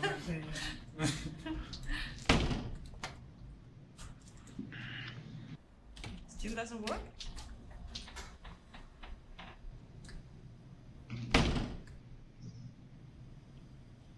Why is showing the user? Oh.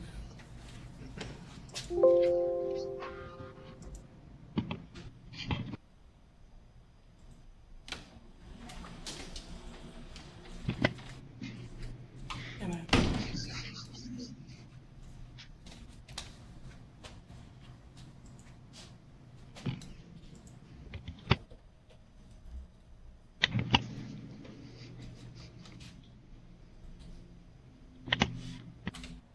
And on coming Tuesday, we'll have a set of several mini presentations. If you look online for the Google Docs document, you'll see the list of self-volunteers or assigned talks. So look on it now if you like or dislike it. Did you want me to go on Tuesday? Was that? Everyone, no. You will go one Tuesday, 10 minutes among big group, and another Tuesday, the whole day will be yours when you will do update on your research project. Okay. Coming Tuesday, we will cover only basic skills for getting through the electron dynamics. It will be not update on personal research projects. Okay, so you just want me to talk about like how to. Yes. Whatever is Just best. steps, crash course over electron dynamics, non-adiabatic couplings, and such. Okay. Just technical? Yes, just technical. Okay, thank you guys for. And my presentation would be. Oh, just should we try to bring back? Oh, sure. To make them alive?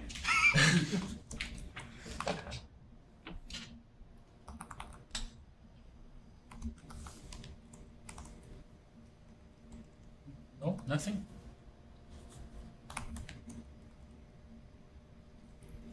Back. Screen. Maybe it may. If Levi Connected? told that he wants to it made log in things again. worse. We lost that. Okay, we'll send them recordings. We're still here. But the problem is that now we don't see you at all. We have just a black screen. It's better this Yeah, that's not. Is that terrible? It's not terrible. It's just before we at least saw your faces. Now it's no faces at all. But we can hear you. Well, now we Yes, can't see you. You need to Brandon. speak so we know what's going on. Brendan's messing on our side, so now we can not see you guys. Oh, no, this wasn't me. That one's not him. This one wasn't me. I can control what we see from this. That's it. Oh, what? Get them back up. Do you guys want to re-log in again? I'm saying I Log can't. in? You can't? Them. Oh, That no. is them. Oh, that's them. Sure. No, but they're up there. So how do we switch these? I don't know. You're the one messing with it. Did you try to switch on and then switch off again? Switch off and then switch on again? No, we can do that. Disconnect.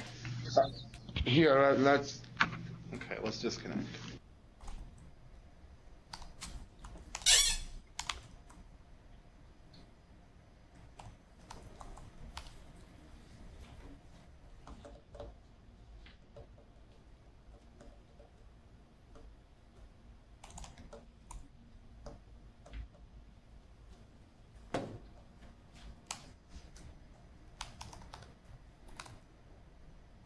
Maybe it was not a good idea. Everything is blacked Oh, out. it's still there. No Did it update anything? No. No. We still can Okay. hear but don't see you. I would Turn say off your TV. I would suggest us to just go because I think Javed only has like 25 minutes. But did you try the power on the other TV? Is that off? No, it's frozen. it's- Okay. Okay, let's go. Yeah, I guess it would be better. It's okay. So. Just cry when Yeah. you really want to ask the question. Okay. Scream. Scream. Yell. Holla. Okay, I guess my talk will be shorter compared to that one, and it will be boring too, because I'm gonna show some experimental results and with how they compare with some calculations to try to predict the structure of the silver atoms. I didn't put any introduction in this talk because all of us know that silver cluster. Oh, it's maybe just sound okay. So the difficulties of the silver cluster is very unstable when we ligate it with DNA. So in that case, we cannot do any experimental evidence to get a cluster because using like X-ray diffraction experiment or such other kinds. So this is one of the biggest challenges to explore the structure of it. So why you cannot use just X-ray spectroscopy? Because when the DNA ligate is not that much stable in that case. If we apply the high energy like X-ray, it will be cluster become diffused or bond between the silver and DNA is not strong enough to do this one. And also, especially in the DNA cases, when we synthesize the silver cluster by using the DNA, they don't have a specific crystal structure. So it's very hard to get the structure one. So most of the time, I would say almost every time when I look through the literature, I found that they try to get the charge and the overall sizes of the cluster, and they hypothesize some matter and some shape and do some calculations and compare their calculation and experimental calculation with hypothesis. So try to figure out the shape indirectly to matching their result and hypothesis. So I'm going to talk with the basically two paper, mainly on the first one. Both of them also followed the same rules, and they do some experiment results about the size and shape and the absorption spectra, and they hypothesize the some structure. They do some calculations and they match their result and to predict their ultimate structure of the dots.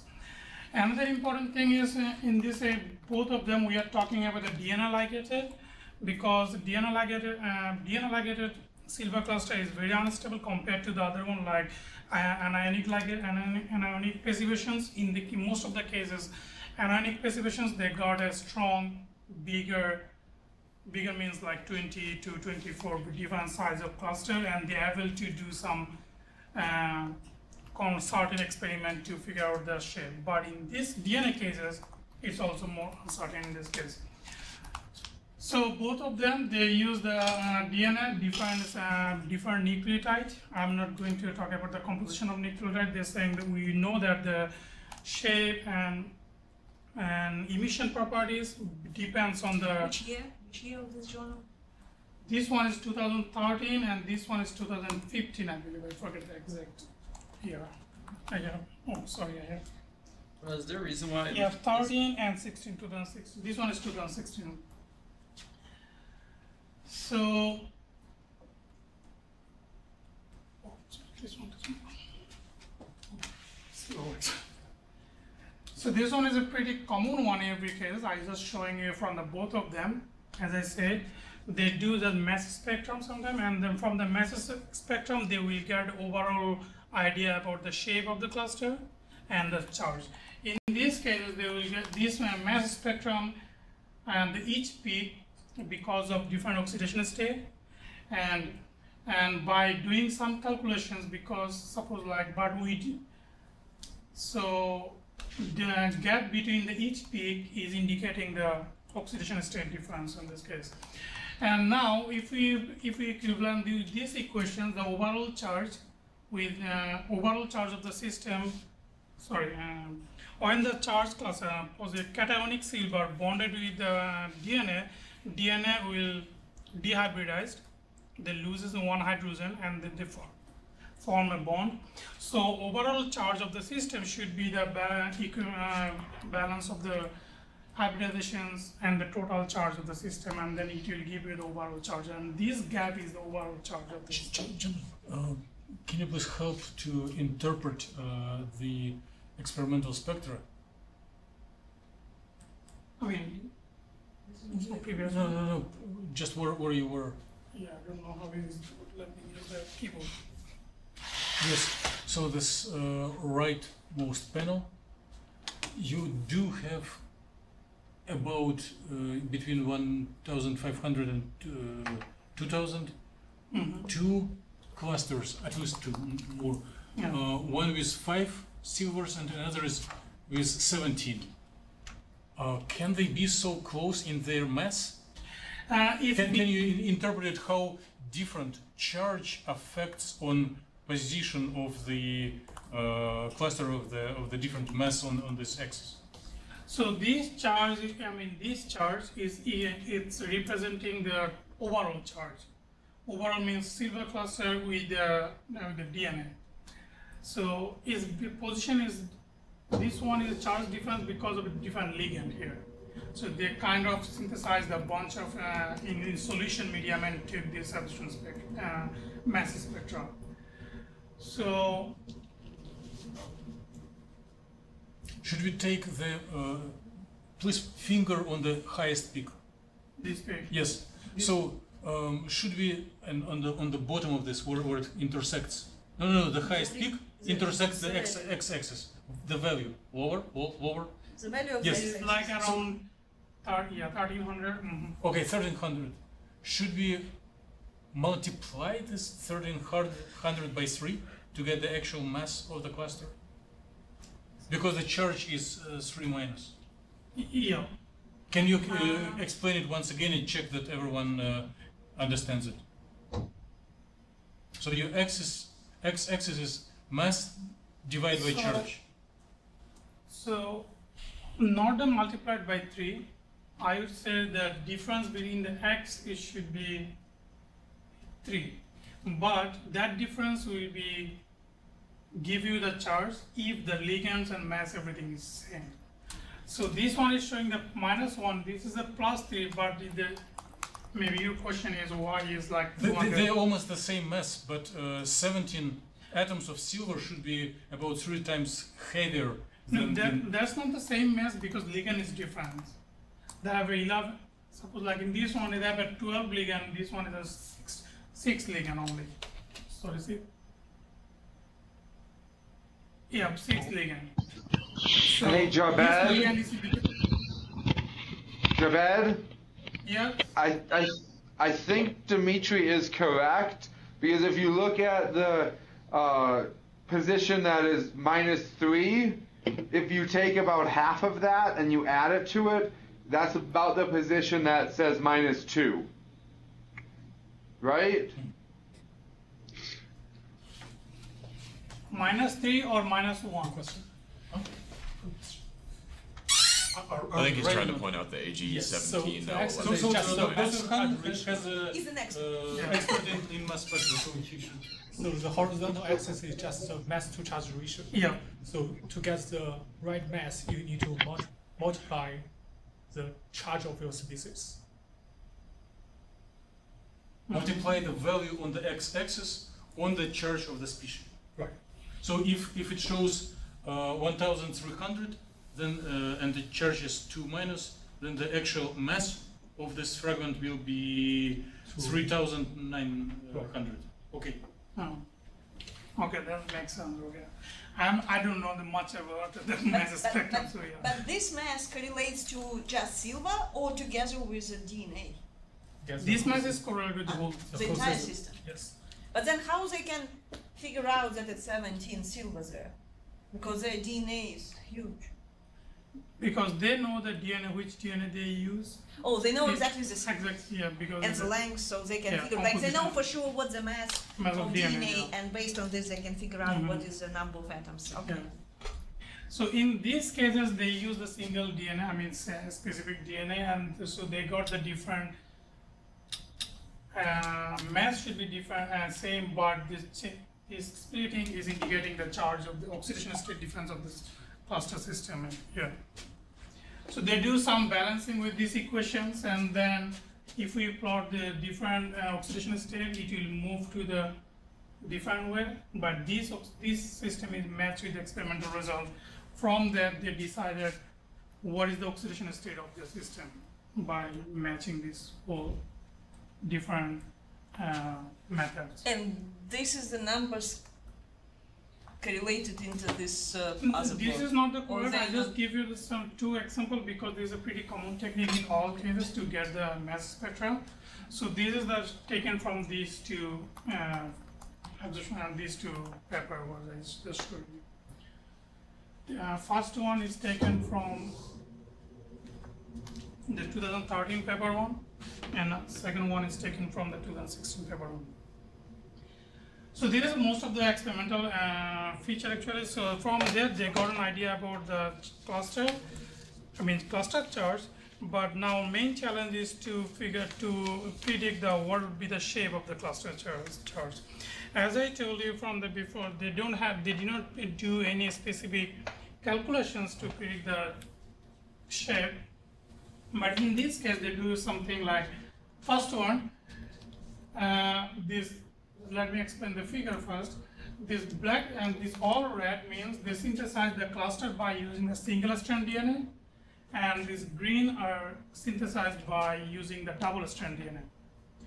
And solid triangle here in the both side is indicating they are emissive, and other one is in this empty one is indicating their dark silver cluster. They are not emissive. So only triangles, this is the structures which emit light. Which do have solid triangle, yeah. Solid triangle. So can you guide us and tell like which numbers are emissive? Just a few examples. Like 13, Okay. 14, 15. And smallest one? And if you go to smaller, they're not. 7 and So 8? smaller, they are not emissive here, yeah. No, but 9? Yeah, 9 is emissive. 9, and 10. 10 or 11, I guess, yeah. And then the next one, there is no 12, there is only 13. No, yeah, only 13. 13. But this is based on what? This On models or on experiment? The size and charge is based on their mass spectrum. Okay.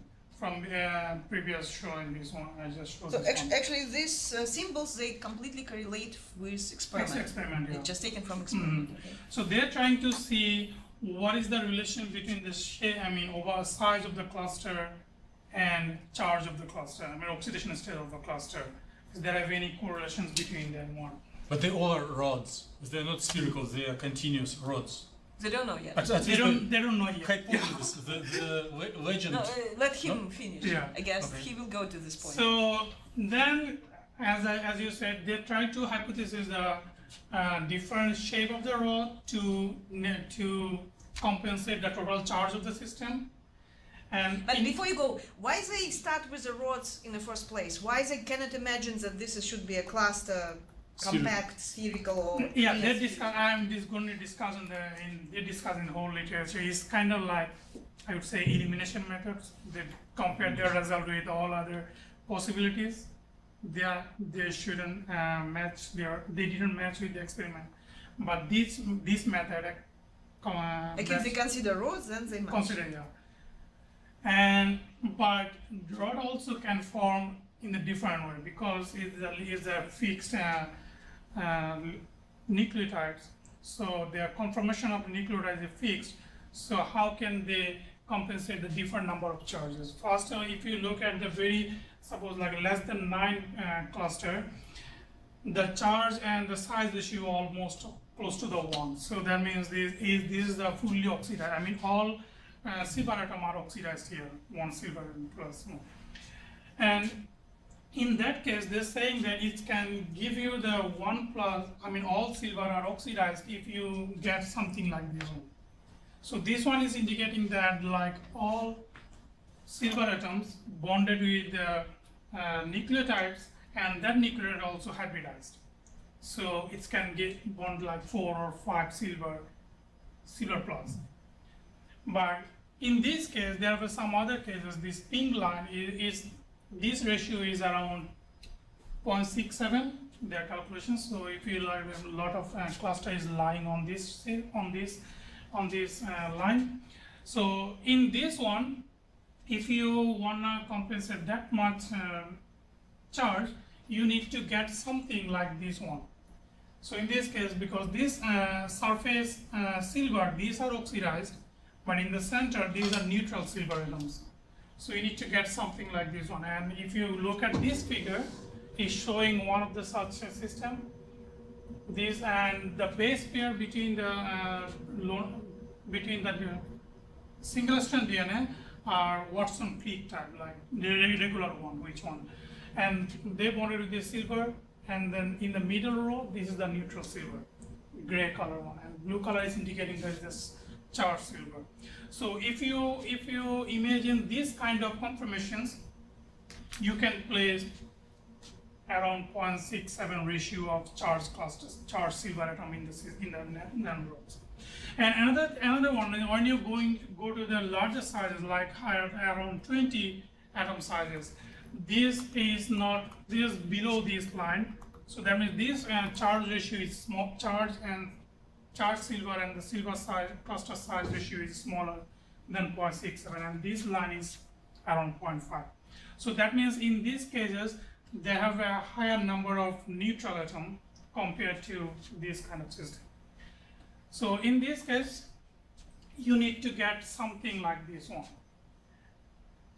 So if you think this one, but it's very, now you need to justify the shape, because why the charged silver are the far over there, and then you will get the less charged silver here. So their hypothesis is that in that case, that DNA, these two DNA are not bonded with like Watson-Crick phase. They have another type of bond. I will show you. I just took another picture. Oh, before you go, can you? No, I'm just showing you. No, yeah. just like this magenta color. Mm-hmm. So this structure, is it really just kind of a structure, silver metal structure from bulk material? Would it correlate? Like if you just No. look on the latest structure, Completely no? different. So it doesn't look like this if you Or just it's- take a metal. It's Or- another artistic drawing. In this case, this is a very simplified one. That's why it's showing artistic. And this is the real. They are optimized.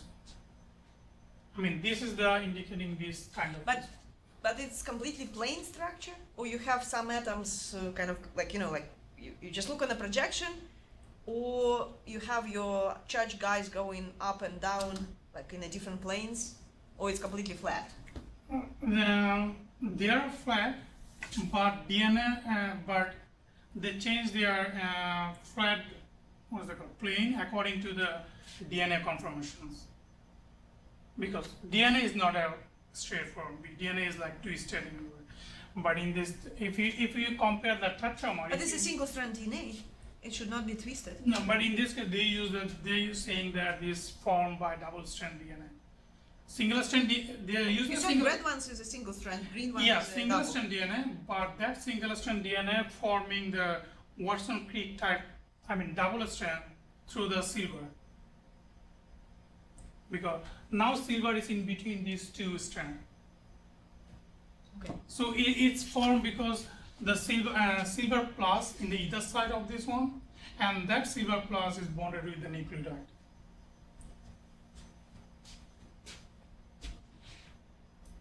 And it can be bonded with any nucleotide. There's It- no any. yeah, Because, there's a- again, in your double strand, you really have to have your CGAT to create a hydrogen bond. You cannot have CC or CA, right? In a double strand DNA to make this helix. Here, you have. It can be coordinated through silver, but it can be CC, GG, AC. There's no any selectivity with respect to these base pairs, right? Yeah.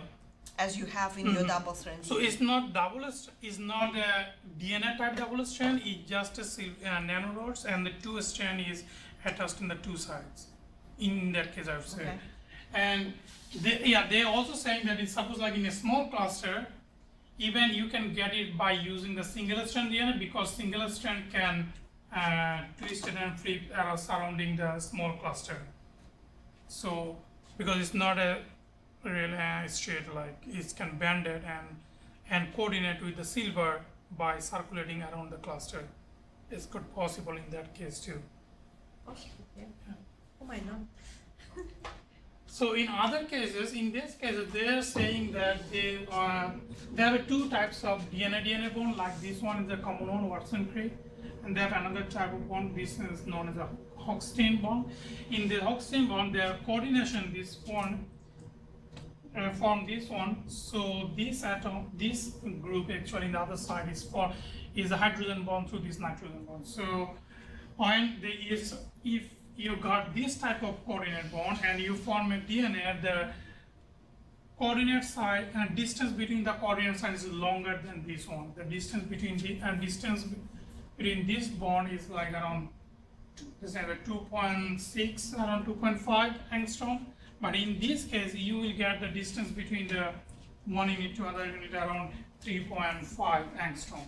So because of that, they can facilitate like this one, because this silver atom and this silver atom distance is higher than in this case.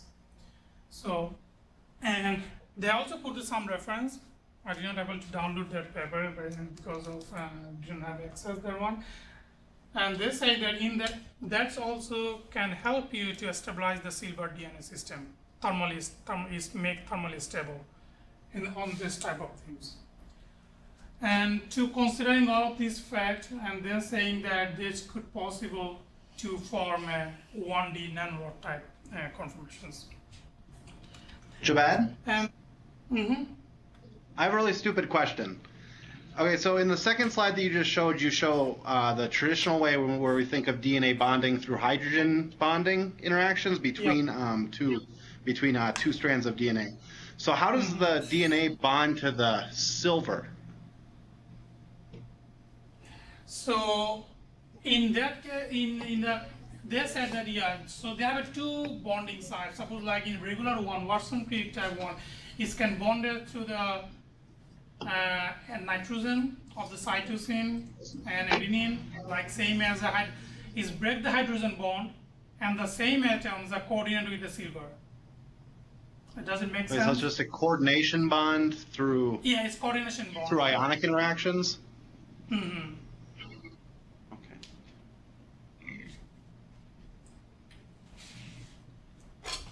And so then they take the absorption spectrum. So this is the absorption spectra of the silver 14 cluster.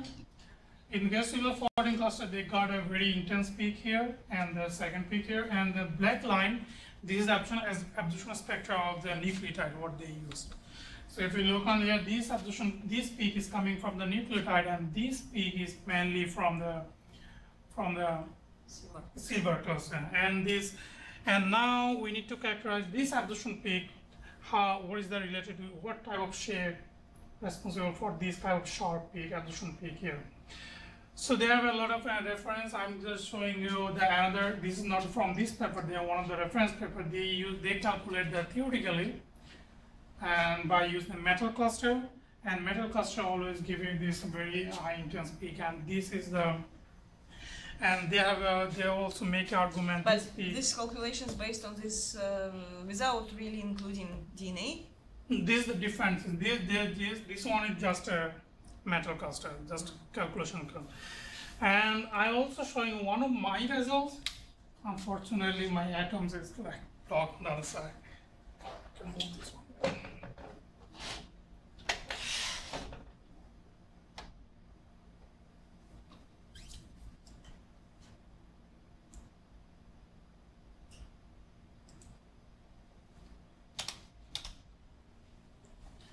So one of my calculations when I make this is the ligand are guanine and cytosine ligands. I just put them in the around 5 angstrom distance between one, and after optimization I got these like rod-like shapes, and it also giving us the very. But this is charge. This one is a 2+ charge, yeah. And this is also charge system. This one is I guess 4+ maybe. So this also give us the same very high intense low energy peak in these cases. There's a very similarities with the experimental one they got, what they got. And now they're showing the argument that type of this one is absorption peak is a plasmon system, plasmon argument system. So they have all other comparison with the experimental result. They give you like 4 or 5 different experimental and. Oh, you need to explain what is plasmonic. Yeah, so plasmonic is, this would be, I guess, easier to this one. So in kind of plasmonic system, especially in nanorod type things, we will get the 2 different absorption peak, like one for the transversal, and another one is for longitudinal. But how is plasmonic peak different from regular electronic transition? Why people differentiate? I mean, why the difference between them, or how we different? Or maybe they're the same. I don't know. Are they supposed to be different? They're always supposed to be different, yeah. So usually you're thinking about probably clusters, not clusters, actually nanostructures of hundreds of atoms, or maybe even more than hundreds of atoms, thousands of atoms, right? So they talk about really like, I don't know, 10, 50, 100 nanometer size structures of silver or of gold, right? And then they talk about plasmons. and they see it in a range of, in case of silver, I think they see it in a green range. So kind of the emission or absorption. So how is it different? Because in your system looks like molecules, but in a case if you're thinking about thousands of silver atoms, it's probably more metallic. More metallic cluster. And then your electronic transitions really have very small splittings. They will not really provide you any absorption, should not provide you any absorption in a 2.5 or whatever electron volts, which corresponds to this green light. So then what exactly is the origin of this plasmon peak? What's the mechanism? It's mechanism through the as an electromagnetic wave to. So you're still thinking that you need light, right? It's the source of your electromagnetic field. So and you have almost 3 electrons in the metallic system, even if it's a nanosystem. The electrons are pretty free to move, right? And then what they do? So and then. What exactly? What you say? Like they creating this wave, but what making this wave? So that wave can change the. So you put charge. Electron. You actually put many charges in the electromagnetic field. What do you expect happens with these charges? Just think about a model, not a real system. You mean the negative charge or cation?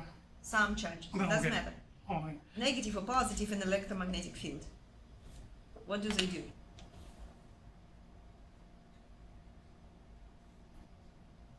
They will show you some dipole, oscillation strength, They start to oscillate, right? Oscillation strengths? No, oscillation, They, like all these charges start to oscillate at some frequency, right? They kind of oscillate collectively together. Kind of making really this wave-like behavior due to the presence of this electromagnetic field. Of course, in accordance, in response to the whatever the wavelengths or whatever the energy of this electromagnetic field, the light which you shine, right? And these now oscillations of charges also create electromagnetic field, which can be kind of seen as emission. Oh, kind of now you will have this interaction in a visible range as a response due to this collective motion of electrons or of charges. Doesn't matter which charge you have, plus will do pretty much the same thing in this electromagnetic field, in oscillating electromagnetic field, because we know light is providing, of course, it's electromagnetic field which oscillates, right? So it's completely different mechanism comparing to the regular UV-V spectra which we usually see in the molecules or cluster, quantum dots and so on, right? Can DFT or TDDFT catch this effect? No. We need to do like LR speed. But then how do they calculate this plasmon effect? So they didn't calculate this one. I'm just giving you showing the example of the another paper from this paper. So they calculate the plasmon by that the method LRs. I forget the exact name of this one here. 4-letter name, the method here. Huh? What? They have a method. Finite differences Maxwell equation? No, they didn't use that one here. They were not I using forgot that Maxwell exactly. equation? I did not go through this whole paper, so I just said the result one here.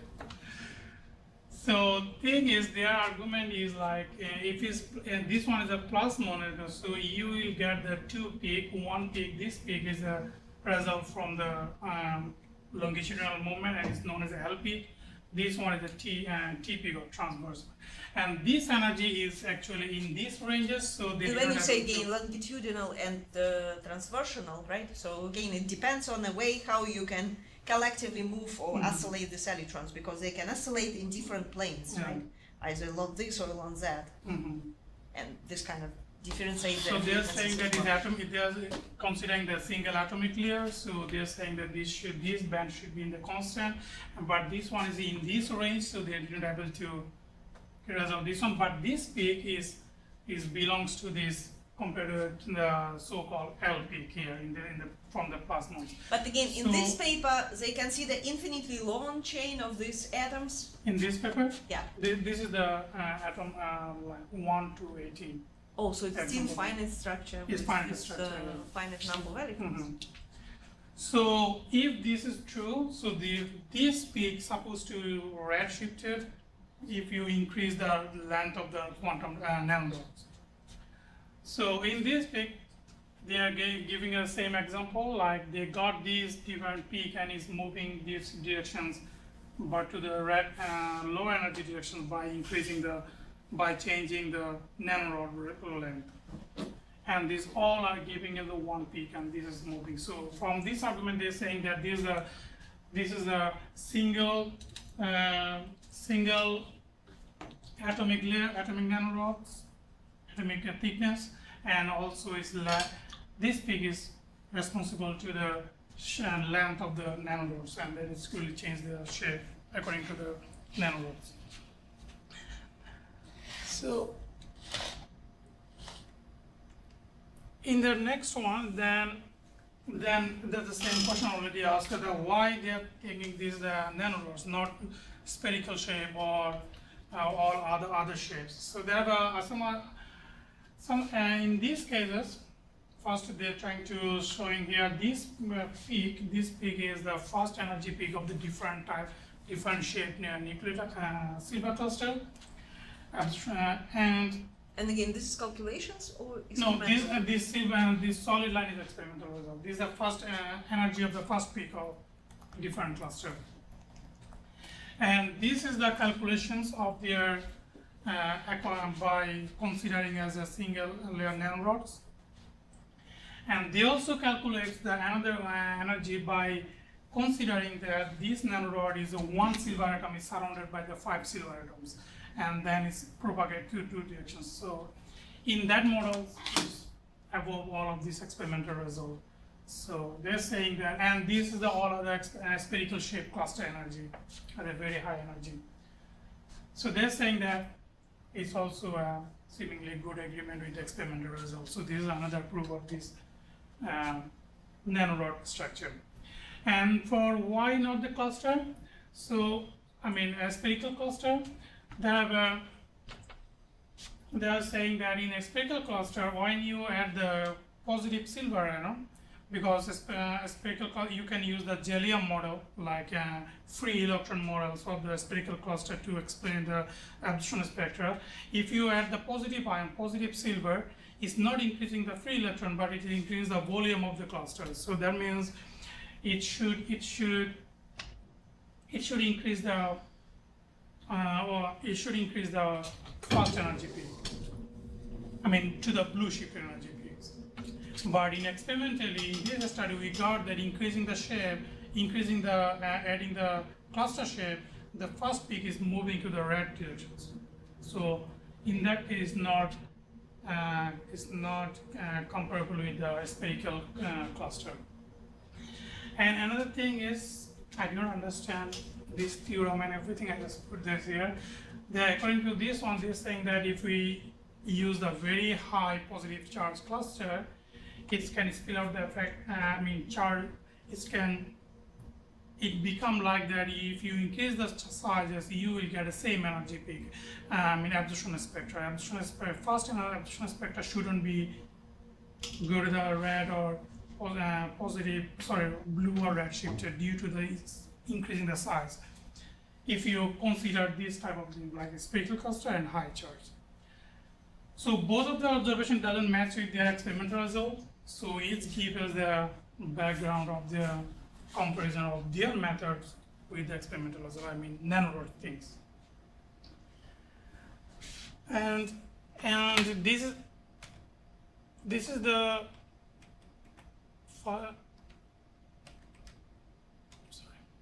here.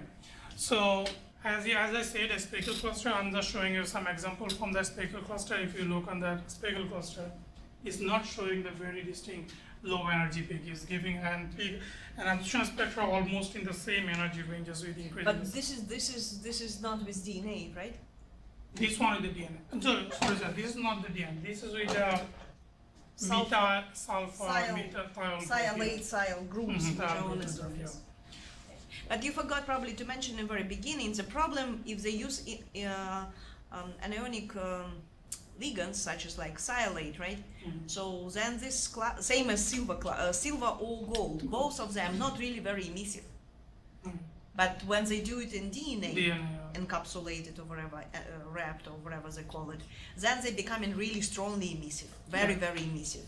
And interestingly, gold is not emissive even when it's grown in DNA, but silver is emissive. And again, people don't know what exactly the mechanism, but the bottom line is that ionic ligands, although we know the structure and can really use it for kind of a clear understanding the structure, they don't have emissive properties. But with DNA, no one knows the structure. Yeah, but they're able what to exactly DNA is doing and how is it wrapped, but they're emissive. Yeah, they're able to get more than 90% quantum error in the sum cluster in this experiment. Okay, emissive only for silver. No one were able to get the gold to be as I mean, they also have better emission properties than sialate guys, but probably even not like really orders of magnitude low comparing to silver. So there's a few examples of the absorption spectra in the spherical cluster. I'm just showing you as a reference with the because they're comparing with the other one. So there's some emission absorption spectra, emission result. There's just an image of the emission, and then they also shows they mentioned there is a non-obtain blinking things of this system, and this emission spectra is emission taken at a 1.7 Kelvin temperature, but they're saying that at even at 1.7 Kelvin temperature, the line width of this spectra is comparatively higher. That means its decoherence faster. Is decoherence faster. Which temperature again you talked about? 1.7 Kelvin. Oh wow. Yeah. So this one 1.7 still is not a very sharp. Is like they are aligned. And this is because of this thing. Is because of their 1D system, a 1D system, and then because of what? 1D, I mean nanorods type things here. So it's increasing the decoherence time. Sorry, decreasing the decoherence time.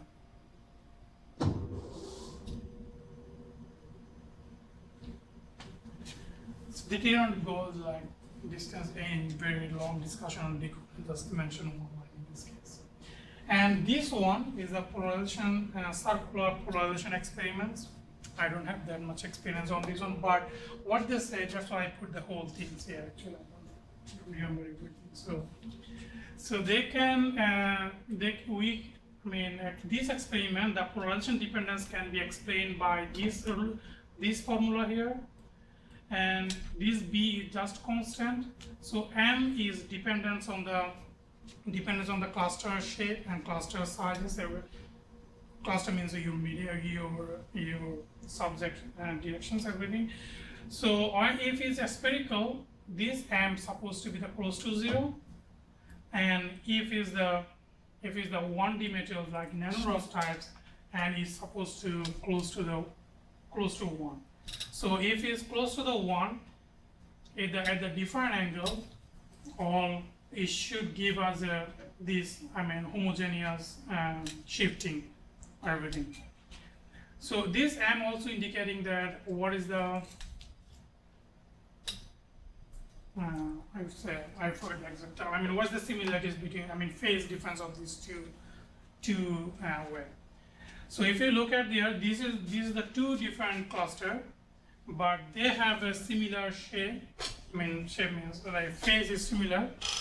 Phase difference is same in constant with the different polarization angle. So it's because they put everything here, and they calculate M is close to the 0.9 here. So this 0.9 is close to the 1, which is for 1D, nanorod type things. So that's why they also conclude that their hypothesis is true from this experiment. And this one, so that's all about the first paper, their experiment, and this one is their second paper, what does it say? I put your call will be disconnected. Because it's... Levi? Yeah, they're done. They're gone, okay. Because it was just for by 6:15 or something.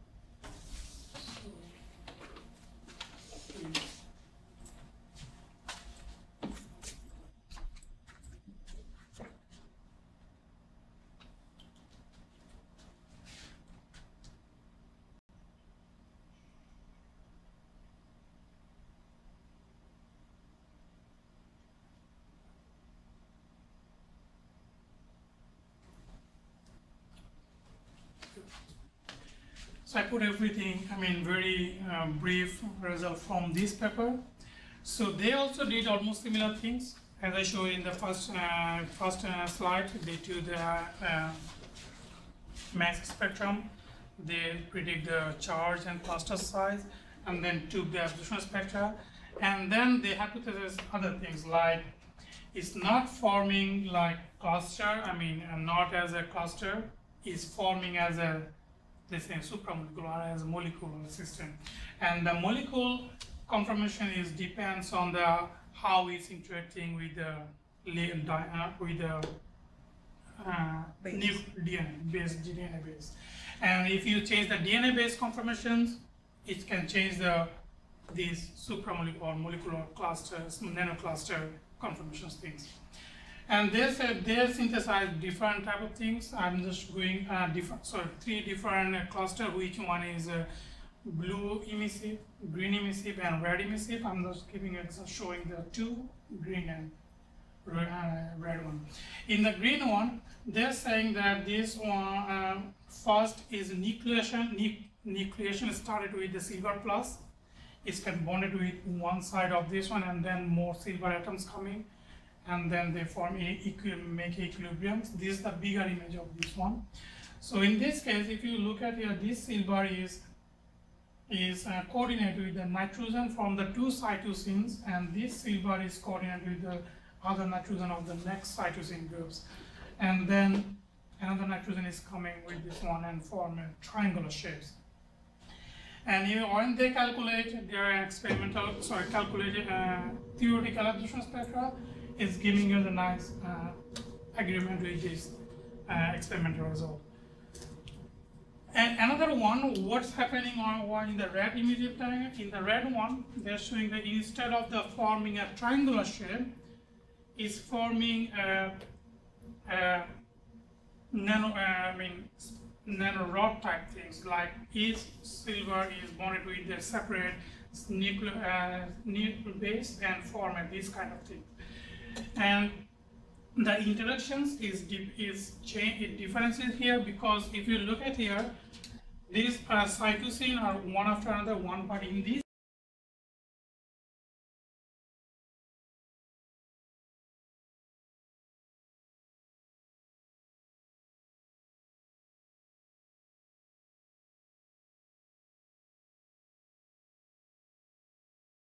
this is the reason of the forming their red How cluster. many atoms again? In this case, the same number in both cases or not? So in this, they're saying the main cluster is a 4. In this one, the main cluster is forming a 3.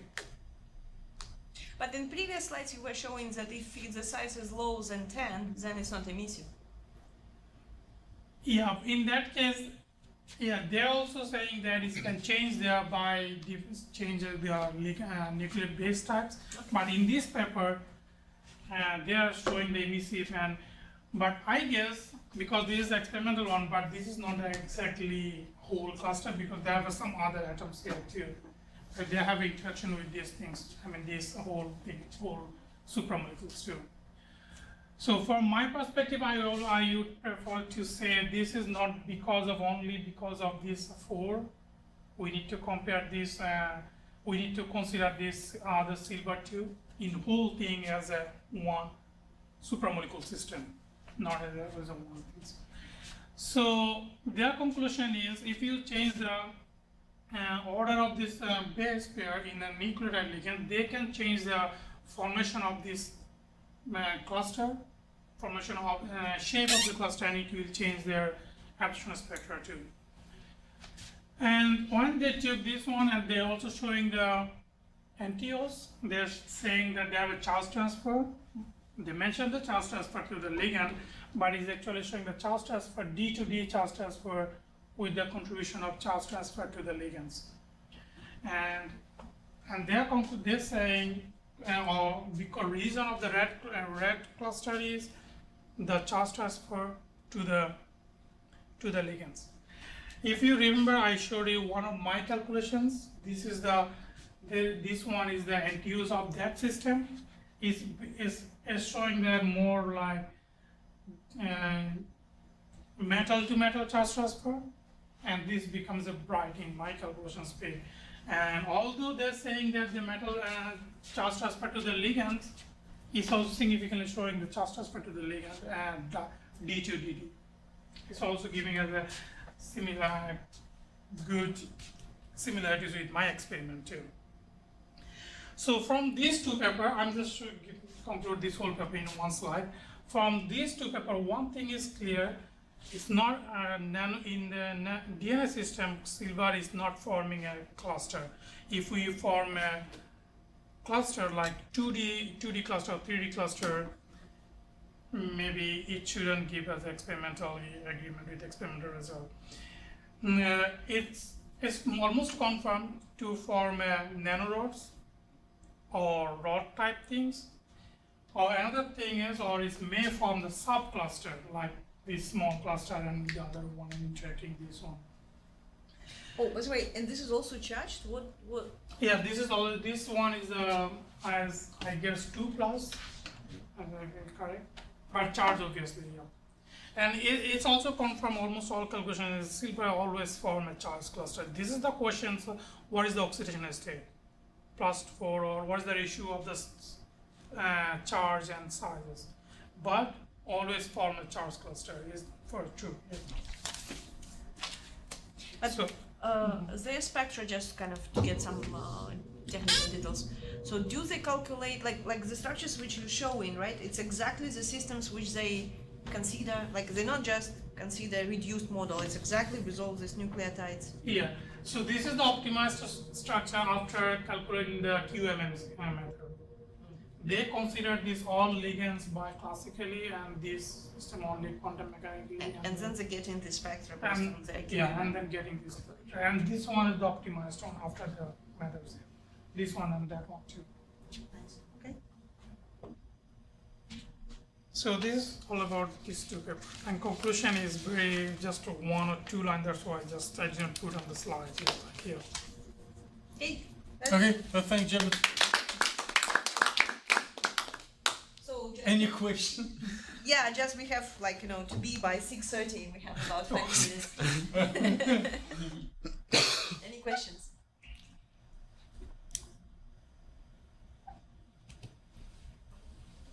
No?